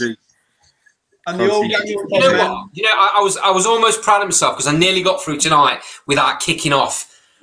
Ray, he couldn't outbox Triple G. He wouldn't need to. He's massive. And Froch is one of the biggest super middleweights in his era. Point is, how's he? My point. Okay. Number one, Froch has only ever been put down twice in his career. Yeah. Didn't he get put down by Jermaine Taylor? Didn't he get put down by Jermaine Taylor? Yeah. Yeah. So if you got put down by Jermaine Taylor and George Groves, and Golovkin hits harder than them, you ain't gonna get back up from a Golovkin right hand, is he? Oh, behave yourself. Do you think Triple G bangs harder than George Groves? Yeah. Not for me, and I'm not a fan of Groves, but not for me. Ray, yeah, he does. He does. Okay, so if that's the case, then why did Triple G never move up? I don't know. Because he's not big enough. Too small. That's why there's your answer. He's not big enough. They never went to that weight because he's not big enough. He couldn't do. He's about the same size as Canelo, though, isn't he? And Canelo moved up. Canelo's moved up. He moved up at the right time, though. Canelo's not stupid. He waited until all of those big super middleweights that could fight finished. Then he moved up. Yeah, but so if Golovkin got those opportunities, Golovkin could have gone up. Well, yeah, but we're talking about you're talking about Golovkin against Froch. Yeah, he can't beat Froch, mate. I can't see how we can't. I think what's happened is, and I said it, the win against Arthur Abraham made everyone think, okay, this kid can actually box, move on his feet and box.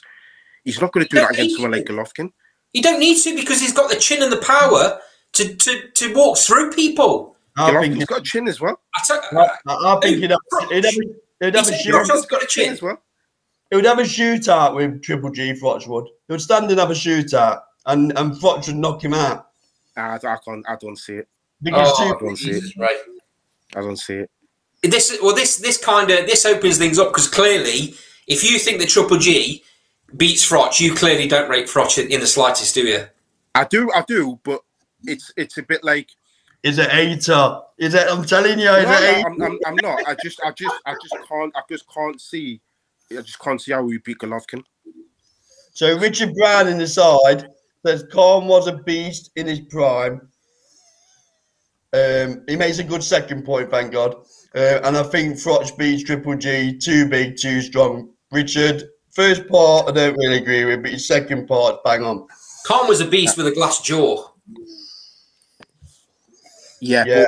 But what you got to remember is when he was at his peak on 140, barely anyone could get near him. Obviously, got caught off Danny Garcia, and Lamont Peterson was on drugs, but nobody else could get near him. Richard's trying to get me into the Calzaghe debate now. Richard, I know what you're doing, fella. Yeah, exactly. You're up there saying Carl Froch would absolutely smash Calzaghe. That wouldn't happen in a million years. You know that. I won't go as far as smash him. But that's what you said. That's what you said. All right, then. It would smash him then, because what he would do, Calzaghe would be slapping away, and Carl Froch would do the same again. He'd walk through and stop him. You wouldn't do. You know for a fact you wouldn't. No, I'm not. If Khan's such a beast... If I made Khan such a beast, why did Prescott make him do a little dance? Prescott cleaned him out. Yeah, and what? So he's not a beast then, is he? He had no chin. To be considered an elite boxer, you've got to have a chin. You don't. Tommy Hearns never had a chin. He was an elite boxer. Well, but what I'm saying is exactly. So Carl you can park that one, Carl. Carl wasn't elite for me. He wasn't elite. He's a top fighter. Top's different to elite, though, isn't it? Okay, so what was Ricky Hatton? Ricky Hatton would have beat Carl. Well, what was Ricky Hatton? Like, what well, was Ricky Hatton only got beat by the very best. He wasn't. He only got beat by the very best. Khan would have beaten Ricky Hatton. There's no way Ricky Hatton wouldn't have been able to time that speed. Ricky Hatton got beaten the same way. He always used to cock his hands.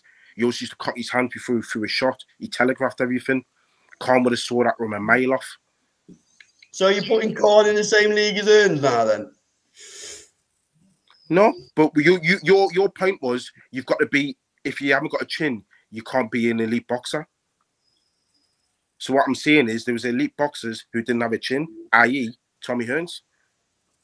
So your point was blown out the water with that one.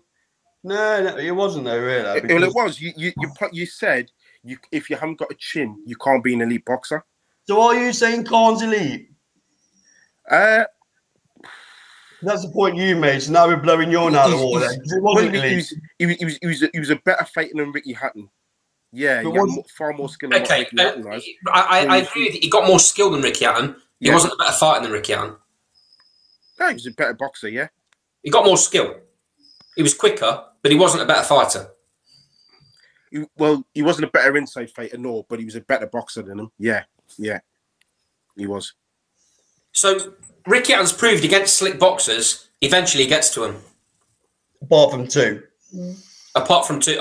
yeah. But I mean, the Manny Pacquiao thing was an absolute joke. He wasn't ready for that fight. He wasn't trained properly. And Mayweather, he never had a chance against Mayweather because he wasn't allowed to fight on the inside. Yeah, I still think if he was allowed to fight on the inside, he wouldn't have beaten Mayweather anyway. Maybe not, but he would have given a much better account of himself. Cortez was a disgrace that night. It was a disgrace. Cortez was. Never let him fight on the inside. Ricky Hatton was a lot better than he's given credit for being.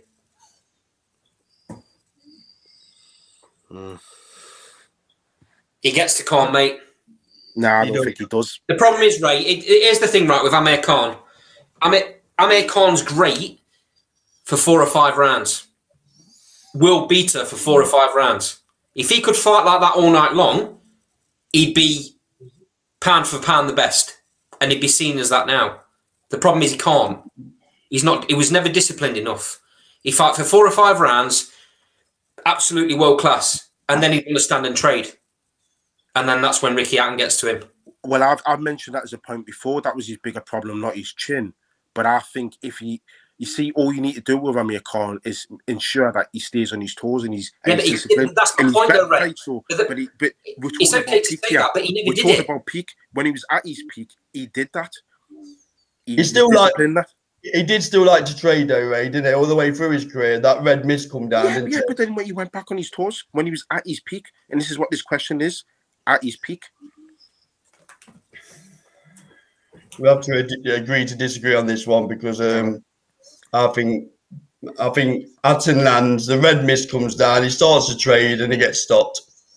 He gets beat. He gets beat with body shots. I think he comfortably keeps him at bay. And back to the Carl Froch thing, Ray. Jesus, man. Outrageous.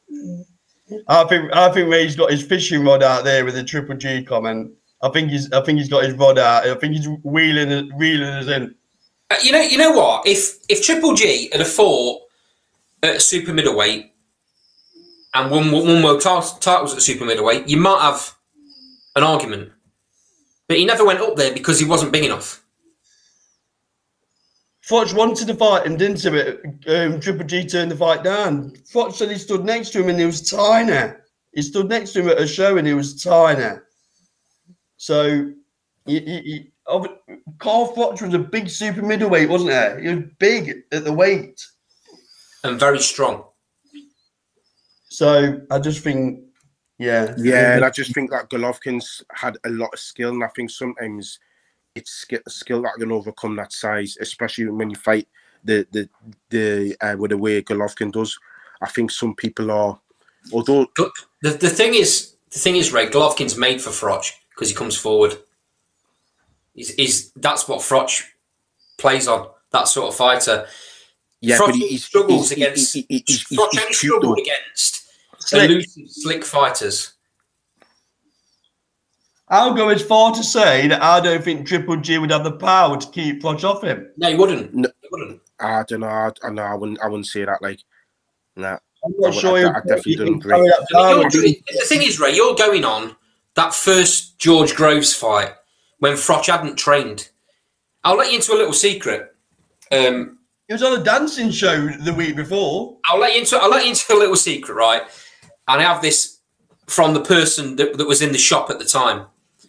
Carl Froch loves his coffee, and maybe one day when we get Froch on the show, I'm going to ask him this. But I have on good authority that he went into a certain coffee brand one day, and it was a week before the fight, and he had cake. What you on about? What you on about? A possible coffee brand? You've had the cup up all night. I'm on about this one. Yeah, tell me that to be surprised. So that tells me, Ray. Carl said he didn't. In interviews he would have McDonald's because Carl Froch is so naturally lean. He wouldn't put that much weight on. But that just tells me no. Yeah, but Froch has always been on it. 10 pounds in training. He's always been on it, and he wouldn't eat that sort of stuff a week before a fight. That just tells me he took that George Groves fight, the first one, way too lightly. That's the only reason the fight went the way it went. Because the second fight didn't go that way, did it? When he trained for it. Yeah, but you've assumed that I was on about the Groves fight, the first Groves fight. I am assuming that because you think because you think he can't stand up because if you look at his other fights as well, I just think Golovkin. You're saying that he gets beat off slick fighters. Well, he gets beat off skill fighters as well. Obviously, he got beat the first time off Kessler. I also think Golovkin's got. Hold on. No, hang on. I've finished my point. I've listened to you. I haven't finished my point. So go on, when you look at these other fights as well, and then when you look at Golovkin's not just going to stand there and cleverly trade with him. Golovkin cuts off the ring pretty well as well. He's going to have trouble with that. Carl Froch is as well as he's been big and strong, he's probably one of our least skilled super middleweight champions that we've had. He didn't have the skill of James DeGale and George Groves, did he? And that'll be his undoing. I think he's underrated in the skill department. I think it's harsh. You don't do what he does and not have skill. I don't think he's. No, I'm not saying he's skillful, but I'm saying I think he's underrated in the skill department. I think he's very harsh to be saying that he's got, about his skill levels. Come on, let's have it right. Carl Froch, he's got where he got to because he was powerful. He hit hard, and he had a great chin and a great engine, and you just couldn't keep him down. That's how he got to where he got to. He had 12 world title fights in a row. Oh, his resume is unbelievable. I agree with you there, but I wouldn't necessarily. If you were to see who's been the most skilled out of all our best world champions, who's been the most skilled, Carl Froch wouldn't make the top 5 in terms of pure skill. Well, no, because that's not his style, is it? Yeah, so that's what I'm saying to the point that Carl's making. No, but I'm not saying top 5, but I think he's underestimated in his level of skill. In what way? In terms of, he must have a certain level of skill to achieve what he's doing, or he would never get to super. He would never have that many title defenses. He must be able to ride his shot. He must be able, he must have certain skills. It's not all about being slick and being like Andre Ward, is it? There's different levels of skills. I just think Carl Froch is very underrated. And it's very easy to give that throwaway comment about he's not skilled. But these are the points that I'm seeing. These are his attributes that I'm seeing he's got, though. Yeah, but what I'm saying is, be pretty to look at, Ray. But you don't have 12 world title fights and be crap. No one said that he's crap, though. I'll just bring back to the skill level. I'm not saying he's the most. It depends how you define skill. To be brutally honest with you. Yeah, because when did I say he's crap? Because Wilder's had You 10 didn't say defenses he of was a crap. WBC title, and he's got to a certain level. You didn't See say. what I mean? I've never said Carl Froch is crap. You've just obviously hide that word in because you didn't. I've never said he was crap. Never. What I've said is he's got to where he's got to because he had deadly power in both hands. He had a great chin. He was determined and he was always fit as a fiddle. Even the George Groves fight, what that told me was a lot about Carl Froch because anyone else who got knocked down the way he got knocked down wouldn't have got up. No. He got up and then he ended up stopping him. That tells you just whether or not he was in shape or not, just how fit he was to go through that. He got beat up for the majority of that fight, Froch. He was probably 60% fit, and he still had enough to knock out George Groves, who was 110% fit. So we're not sleeping on Carl Froch here. We're just being realistic about his ability. There's different ways of looking at it. You know, from the conversations we've had in the past, the type of boxer that I like, the type of fighter that I like, and it's a come forward, strong, aggressive fighter. Which is a Carl Froch, yeah. You like your slick back foot fighters, which it's all about opinions. Yeah. But just because someone doesn't throw loads of punches and dance on the back foot doesn't mean that a person that comes forward as a Mexican style fighter that is very strong, very aggressive, doesn't make them not a skilled boxer. It just means they're skilled in other ways. I know, I see that point, and this is what I'm saying about the likes of Golovkin. I mean, you just said that he doesn't box off the back foot, but he's skilled in ways that he's coming forward. Carl Froch's main skills. That's kind of what I'm saying. That Froch never struggled against that type of fighter. That's Golovkin basically would be playing to Carl Froch's strength, and he wasn't big enough. He wouldn't have been big enough to have kept Froch off him. And while we're talking about skill, I mean, I've just looked. He did go to the World Amateur Boxing Championships and win a bronze. I know. I said that when we were on Imran show. Yeah, so because he was in the same tournament as David here. That's how they became friends. And obviously ABA middleweight title in 1999. So bringing it back to this skill thing again, depends how you want to define it, but he must have some. You know, he must have some, because that's not all about knocking him out. That's about accuracy, isn't it? When you're in the amateur game. But again, nobody said the guy didn't have ability. It's, you know, it comes down to, do I think he would beat Golovkin? And my answer is no. Yeah, Imran, what do you reckon? What's the question? Does he beat Golovkin? Triple G or Froch? Quite an easy question for 10 to 11. I think. Have you had a coffee, by the way? Let's start off with that one. Yeah, I've just come back from I just had been working out. That's why I was a little late. I didn't even see your message. I saw it and then I jumped on. Right, so your head should be nice and clear after them endorphins, then. So let's say you don't talk nonsense tonight. Yeah. I'm with Ray. Like, I think Golovkin was too skilled. Golovkin, as you said, Froch won a bronze. He won a bronze medal. Golovkin won a silver medal at the Olympics. And Golovkin, I think he won it at 68 as well. I think he won it at the weight class above as well. So he won it at Froch's weight as a pro. I never really understood why Golovkin never really went above his 160. I don't understand. Canelo's gone up to 175. Why Golovkin, being naturally the bigger guy, never moved up? He just wanted to stay in his comfort zone, and I've always been very critical of Golovkin because of that. Because I think he could have easily gone up. If Canelo can go up to fight Kovalev, why couldn't Golovkin have gone up to fight Ward?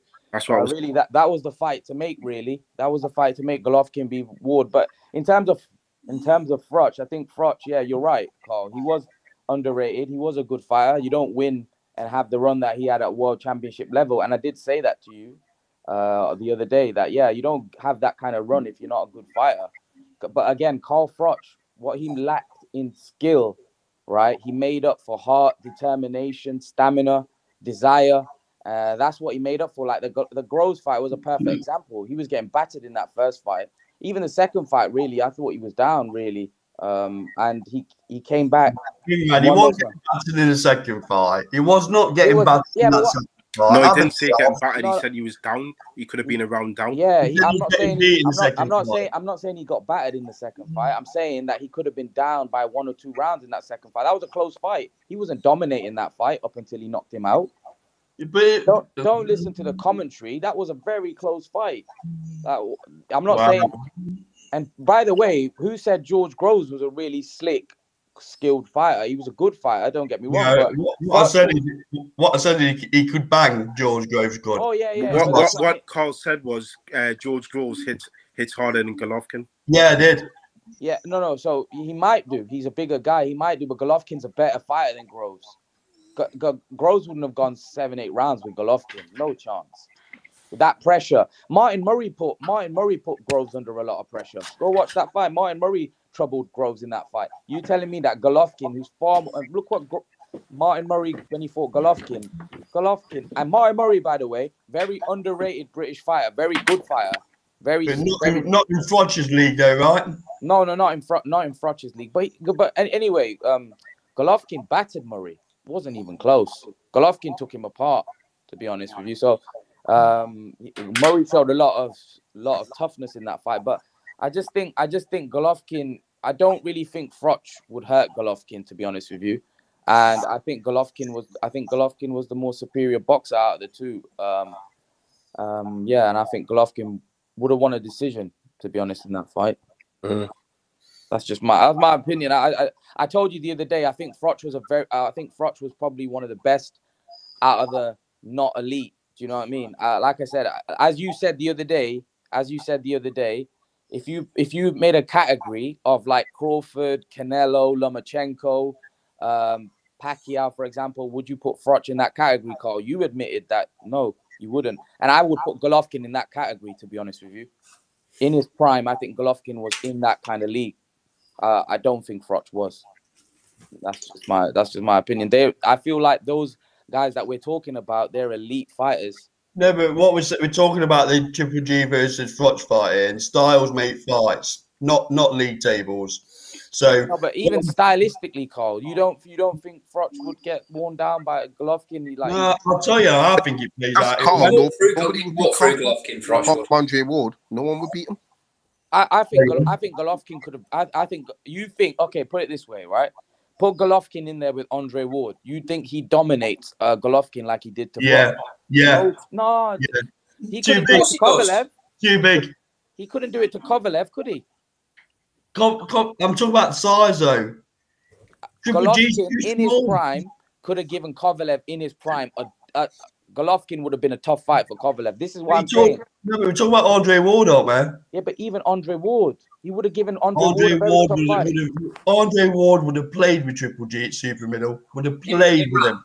Imran, there's a reason Golovkin never moved up, mate, and that reason is he's not big enough. Well, Canelo did it. He's 5'10", isn't he? Canelo did it. Enough. Yeah, well, he's not over 6 foot though, is he? So Froch was what, 6'1"? Okay. So do you think Andre Ward would play with Canelo? Why didn't he go up then? So why didn't he go up? Because he wasn't strong enough. That's what. He's not stupid. He stayed where he was to win what he could win at that division. He'd have moved up with a much bigger and much stronger guys, and he wouldn't have been half the fighter.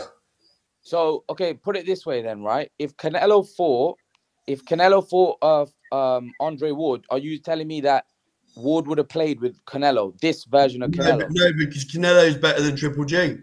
Well, on what basis are we going off? They fought twice in 2 nip and tuck fights. But not at super middle.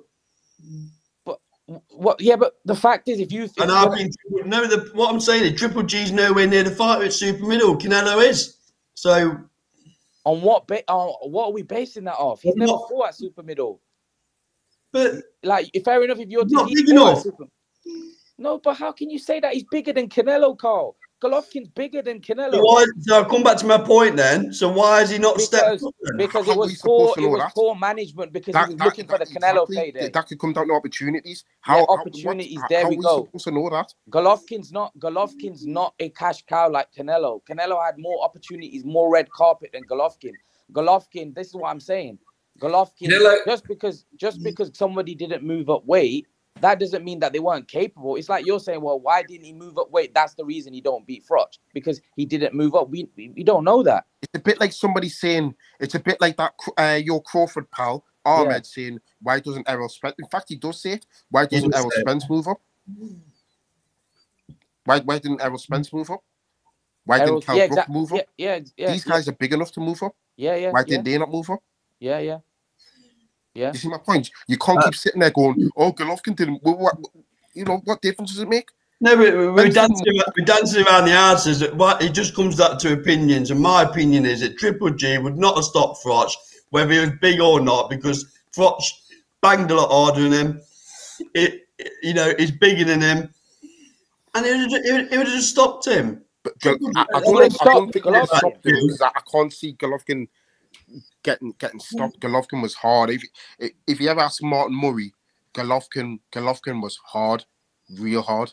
Put it this way, Carl. I think Kovalev would have destroyed Froch. That's why Froch. Okay. Why didn't Froch move up to fight Kovalev then? If Froch was that good, right? There was many opportunities. Froch could have gone up to fight Kovalev. That fight was even offered to Froch. The only time I heard Carl Froch going up was when he wanted to fight Chavez Jr. But Chavez, Chavez. Yeah. Right? That's when we heard that he might move up. But so why didn't he fight? If Carl Froch, right, he was big, super middleweight. That's a fair point, Imran. Yeah, why didn't he move up? So why are we talking about? Why didn't he move up to fight Kovalev then? If he was that good and he was because he knew that his attributes wouldn't be as good at the next weight up. Yeah. That's the whole point we're making about Golovkin. But Golovkin doesn't fight like Froch. He's a lot more technically sound. Froch wasn't as defensively as good as Golovkin. Golovkin made it look like that Golovkin would surround you and put you under a lot of pressure, put you on the back foot and suffocate. He had a great boxing IQ, Golovkin. He would suffocate you. He would absolutely suffocate you. Froch didn't have there's too much emphasis on somebody being big and automatically win the fight. Don't get us wrong, I've said it myself. I see it with Beterbiev having Canelo, but that's because Beterbiev still has a good ring IQ. Okay, Carl, think about it this way, right? Look at Golovkin's run at middleweight, right? Look how he dominated at middleweight. Would you say Carl Froch dominated like Golovkin did at middleweight? That's like comparing apple and pears. No. But again, you're not trying to understand what I'm trying to say. Like Carl Froch, look at his run at super middleweight, right? Yeah. It was like some of the fights people thought he lost, like the Darrell fight, like the Pascal fight. Yeah, but he didn't lose them, did he? Hey? He didn't lose them though, did he? No, but what I'm saying is that they were very close, and it was. Come on, Imran. I'll take your point on Pascal. That was a close fight, but he beat Darrell. Even he said himself that Darrell fight could have gone either way. Nah. He said Carl Froch. He was losing a Jermaine Taylor fight. Yeah, but then he knocked him out. I give him credit for that. That was my point, though, Ray, about him struggling against those types of fighters, those slick fighters. Yeah. But which is why some people, I'm not saying me, but some people thought he lost the Darrell fight. Taylor was a blow. That's what I'm saying. He struggled against, but he found a way, didn't he? Same with Jermaine Taylor. What was it, 11 seconds, 10 seconds left in that fight? I don't think Golovkin would have struggled with a Froch because Carl Froch is there to be hit. But so is Triple G. Nah, not in the way now he is, not in the way at his peak now. Not with that head movement. No chance. And remember, Carl Froch is far more hittable than Golovkin. He would have been quicker than Froch as well. He was a Carl Froch is there right in front of you. You could fight Carl Froch in a phone booth. He's old school like that. Golovkin, you know yourself, Golovkin's defensively cuter than that. Triple G wouldn't have been nowhere near Froch. We're going to have to agree to disagree on this one because we're going to go around. We could be talking about this for the next 4 or 5 hours. Yeah, same with the Amir Khan one. I don't see how Hatton beats him, but at his peak. But Don't make you right, though, does it? well, yeah, Don't make anything right. They're never going to happen, so you'll never know. No. So, But you two ought to start the Amir Khan fan club. Leicester twin with Newcastle. You guys are already chief executives of the Carl Froch Why club. did you? We're not chief executives. We're the owners. Right. I've admitted to you, Ray, that I don't think Froch beats Calzaghe. I know. So I'm not completely biased. I'm not completely blind. But then Calzaghe is as big as Froch at that weight, and he's a slick fighter. Fights off as much off the back foot as he does off the front foot. Very quick. That's why he beats him. He beats him on points. Golovkin's going to come forward at Froch, and that suits Froch down to the ground. See, I still see Golovkin can box off the back foot as well. I don't think he's just a come forward fighter. He's not a slick back foot fighter though, like Froch struggles against, is it? He's not slick, no, but he can counter punch just as well as what Canelo can. I saw, we also shades of that in the first fight. It's probably because Golovkin has walked through everybody because he knows he can. But if he's put in that position, he can box off the back foot. Ray, he fought Canelo Alvarez in 2 fights. That were Canelo Alvarez is the best fighter in our generation right now, right? He fights with him when he was on the slide, and he was neck and neck with him. Let's be honest, I thought he beat him the first fight, and the second fight, a lot of people thought Golovkin won the second fight as well. I think that tells you how good Golovkin is. If you like, Froch wouldn't beat Canelo, in my opinion, and I just think Golovkin beat him. Let's be real. Golovkin beat him that fight. So the Golovkin is an elite fighter. You don't give Canelo that kind of fight. Doesn't matter what weight class if you're not a special fighter. Golovkin was just underrated. He didn't get the opportunities, and that's it. Froch was with Eddie Hearn and got great opportunities towards the end of his career, which made him a bigger star. But in terms of Golovkin didn't get those opportunities really, and when he did, he got robbed. Let's be honest. Look at Golovkin's legacy. Everybody's doubting Golovkin and not giving him the credit now because on paper he's lost to Canelo and he's drawn with him, and really he could have had 2 wins over the guy. Then we're going to look back at Golovkin's legacy and say, well, he lost to Canelo and he drew with him, but really. He should have had a win, and that would have made his legacy look so much greater. So I feel for Golovkin. He lost the second fight to Canelo to me. Yeah, he lost, but he won the first fight, didn't he, Ray? Did you think he won? Nah. I think you won the first fight. I don't. To be fair, you don't. Every time I've scored it, I've either scored it 1 round to Canelo or a draw. I've never actually given it to Golovkin. Nah, and I've watched it loads. Same with Andre Ward and Kovalev. Everyone says Kovalev won that one, but I think Andre Ward won. Yeah, I thought Kovalev beat Ward in that first one, and I thought Golovkin beat Canelo definitely in that first fight. I thought anyway. I just thought it was quite clear in terms of Golovkin in that fight. Really, he drowned Canelo in that fight. Canelo was awful. He sat on his chest all night, didn't he? Yeah. That's what he did. He controlled the range, Carl. Like Canelo, he was fighting in spurts, and Canelo tired in that fight. I just thought that he controlled it. I listened to Atlas a lot, and he said that Golovkin won both fights in his opinion. He thought Canelo didn't. Canelo in those fights, I think he got some nice decisions. He got some good judges that went in his favor, and especially in that first fight, he didn't win. I think all 4 of us can agree that Teddy Atlas is somebody that knows what he's talking about. He knows what he's watching. I think we all agree on that. And that, look, Teddy Atlas, he calls it like he sees it. If he sees Golovkin won that first fight, who are we to turn around and say to question him, because he's someone that really does know his boxing. But in my opinion, the way I score fights, I'm never giving it to Golovkin. It's just the way it is. Like Andy said, I like a specific style of boxing. that's the subjectivity of the sport. Yeah. Which comes into it, you know. Close. It was close. Yeah. But the point I was making is the fact that if Golovkin obviously was very skilled to go against Canelo, to have a nip and tuck fight with one of the best modern, boxers in our generation right now, after Floyd, right? Golovkin went toe to toe with him and had a very, it was life and death, really, both. If we put someone like Froch, for example, in with Canelo, I just don't think the fight would be that competitive, to be honest with you. And in order to be competitive against someone, A plus B don't always equal C, does it? No, you're right. But when you're going off Carl Froch's all of his fights, what makes you think that? We're just going off his fights.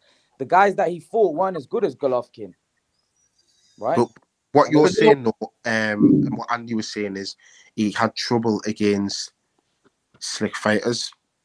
So Canelo, in my opinion, especially when he's on the inside, you can barely touch him. But Ray, who did he fight as good as a pressure fighter, as good as Golovkin? Who, Froch? Yeah. Well, there's not many. Imran, there's not many around, to be fair, is there? Come on. Yeah, but that's my point. But the whole argument is we're talking about him fighting Froch at super middle, and we'll never know that, will we? We'll never know that. But this is what you don't know. You don't know how Triple G. You don't know how Triple G would operate at super middle. I'm just going off his skill levels. That's it. But you don't know whether that travels up to super middle. Does his power diminish a little bit? Would he be able to keep Froch off? We've seen it in the past where fighters have stepped up and they're not so effective. Could he take the power of a super middleweight as well? These are all questions which are subjective, which brings me to my answer that Froch would beat Triple G. I'll tell you what, Andy, because that's an interesting point. Could he take the power of his a bona fide super middleweight? The fact that he was never rocked or floored at middleweight, in my opinion, would probably say yes. Yeah, this is a guy. Remember, he fought as an amateur at super middleweight. You know. Yeah, but that's a different game. That's a completely different ball game, though, isn't it, mate? People aren't standing in front of him toe to toe in the same way. It's about point scoring in amateurs, isn't it? Yeah, true. But I still think if you put, for example, a super, I just don't think that. I think Golovkin had a very, very good chin, a very, very good chin. Yeah, this is the best. I mean, I'll go back to my point, guys. There's a reason he never stepped up. He beat everybody he could beat at middleweight and never stepped up. There's a reason for that. When Froch offered him the contract, he couldn't find his pen. That's what happened. Carl, one sec. What did Froch say? When he was on a Sky Sports show? He said, "You stay away from Gennady Golovkin. He punches like a mule." These are not my comments. Yeah, he said something else as well, Imran. He says that I've seen Triple G at a show and he's very, very small. No, his comment. This is what he said. He goes, he said something like, "I saw a picture with Gennady Golovkin and Amir Khan at the same height, and I'm way bigger than Amir Khan. I've stood next to Khan, and I'm way, way bigger than him." But we can't go off that. Mike Tyson was what, 5'8". If Joshua stands next to him, none of us will pick Joshua to beat Mike Tyson in his prime. That's just a silly comparison. Marvin Hagler was 5'9". Would you pick Marvin Hagler? Only fought at middleweight. If he went to super middleweight, would you pick Froch up to beat him? Well, he never fought. But answer that question. If Marvin Hagler fought at middleweight his whole career, if he went to super middleweight, would you pick Carl Froch to beat Marvin Hagler in Hagler's prime? Totally different era, Imran. You know, where are you going to go next? Are we going to go to the 1940s? It's a fantasy fight, isn't it? Okay. I'll answer this. Yeah. Marvin Hagler is a million times better than Triple G. He's better. I wouldn't say million. A million times better than Triple G. A million times better than Triple G. I'm guessing from that response, we pick Marvin Hagler to beat Carl Froch. But come on, they're not in the same league, are they? Come on, that's a nonsense question. What, Hagler and the thing that's fantasy fights though. Andy, in what sense is in what? Okay, we're talking about the best ever Don't get him era. started on Agler. Don't get him started on Agler. We're talking about the best ever era in middleweights. Yeah, I'd agree. Yeah, he was. And he lost twice, was it? Twice or three times in his career. Two of them he avenged straight away, and the last one was that controversial. He never fought again after it. Yeah. So against the very, very, very best. Yeah. So essentially, you're saying that he would have beaten Carl Froch, but in terms of saying that he was a million times better, I mean, he was in a different stratosphere to Golovkin. But this is what. So there was all the questions up then. One more question then. One more question on that then. Who would apart from Canelo, if you want to put him in that bracket, who's Golovkin been in against that's anywhere near the standard of Tommy Earns, Sugar Ray Leonard? Nobody. No, that's my exact point. Nobody. So he's a million times better than Triple G. It's a completely different era with a completely different mindset. I think I just don't. He'd have beat Triple G a million times. Might be a bit harsh on there, but significantly better. I would agree. I would agree that he was a lot better. It was a different league. I mean, those elite fighters back then were better than the elite fighters now. That's fair to say. I would pick him, but I wouldn't say if Golovkin was in there with Hagler, that Hagler would just maul him and wipe him out in 2-3 rounds. No chance. He would. Golovkin would hold his own against anyone in any era. Like, the guy was... Firstly, Golovkin was bigger than Hagler. Secondly, this is a guy with one of the greatest chins I've ever seen. Like, there isn't anyone with a better chin. There is. Marvin Hagler. Yeah, Marvin Hagler had a really good chin as well. I'll give you that. I was just about to say that I mentioned. He was also a very good pressure fighter. He would drown you just like Golovkin would. But do you think he would cope with the southpaw stance of Hagler though? Marvin Hagler would have walked through Triple G. Again, Golovkin punches very, very hard. So it's very difficult. It's very, very difficult. So did Tommy Earns. You don't do what Earns does and not be able to bang. But Hearns wasn't a middleweight. He was really a light middleweight moving up. You see how tall Tommy Earns was? Yeah, he was tall. Don't get me wrong, but he wasn't a big middleweight. He was a light middleweight, really, wasn't he? No, he could bang though. The size of him. No, but he's not right. Okay, he was really skinny, Tommy Earns. That's why he fought at the lower weights in his younger days. Yeah. But he could bang. Look how tall he was. He was 6'1". Hearns was a great fighter, no doubt about it. And Marvin. Earns was a great fighter with a really good knockout percentage, something like 70-80%. And what did Marvin Hagler do to him? Yeah, he stopped him. He walked through him. He destroyed him in 3 rounds. Yeah. But I personally think Golovkin was a bigger guy than Hearns. Of course he was. And he could punch. He was 5'10". He could punch and as hard, if not harder. You don't think Golovkin can punch as hard and not harder than Hearns? No. I think if you're talking about if you ranked the great fighters even now, and you want in the top 20 all-time punchers, I don't think and you know how much I rate Golovkin and I make Canelo. I don't think those two would be in the top 20. What do you mean, like pound for pound punchers? Punchers, yeah. You got to remember, you got to talk about the likes of Ernie Shavers, Archie Moore, George Foreman, Joe Louis, Foreman, Tommy Hearns. You know, Tommy Hearns, Alex Arguello. I think even people like Gerald McClellan, Julian Jackson. Julian Jackson hit harder than Julian Jackson was a massive puncher. Julian Jackson hit harder than Golovkin. Yeah, one punch power. But Golovkin, it wasn't just the one punch power; it was the constant pressure. But having said that, for me, Hagler wasn't one punch power.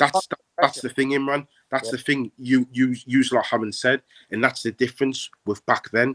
That's why when I talk about the older fighters, you're saying, "Oh, Ray, I'm going back years ago," but boxing then was pure technique. If you watch the knockouts Imran, like on or any is on YouTube or whatever he's watching your fights on, when people got hit those days, they didn't get up. Yep. It's not like now where the referee's jumping in. You didn't get those controversies though back then because they hit you and you stayed hit because it was technique. It wasn't all this strength and conditioning and fancy weights and all that. These people, they hit you in the 15-round fighters. That's why I've always said, if you would ask me to bring something back in boxing, it'd be 15-round fights because you would see proper clean technique and knockouts. Boxers would fight at a natural weights. And this is why when you've got a puncher in that era, they are punchers, believe me. So as much as I rate Golovkin in that, I can't really put him anywhere near those fighters of that year because they're technically, even somebody like Joe Walcott, he was a tremendous puncher. You go on for another in a day, but the fighters of those era stood out for me.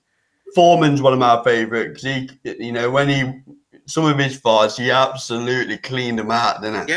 Yeah. It's just, you know, it's you know, they were unbelievable. Their technique is still being taught today.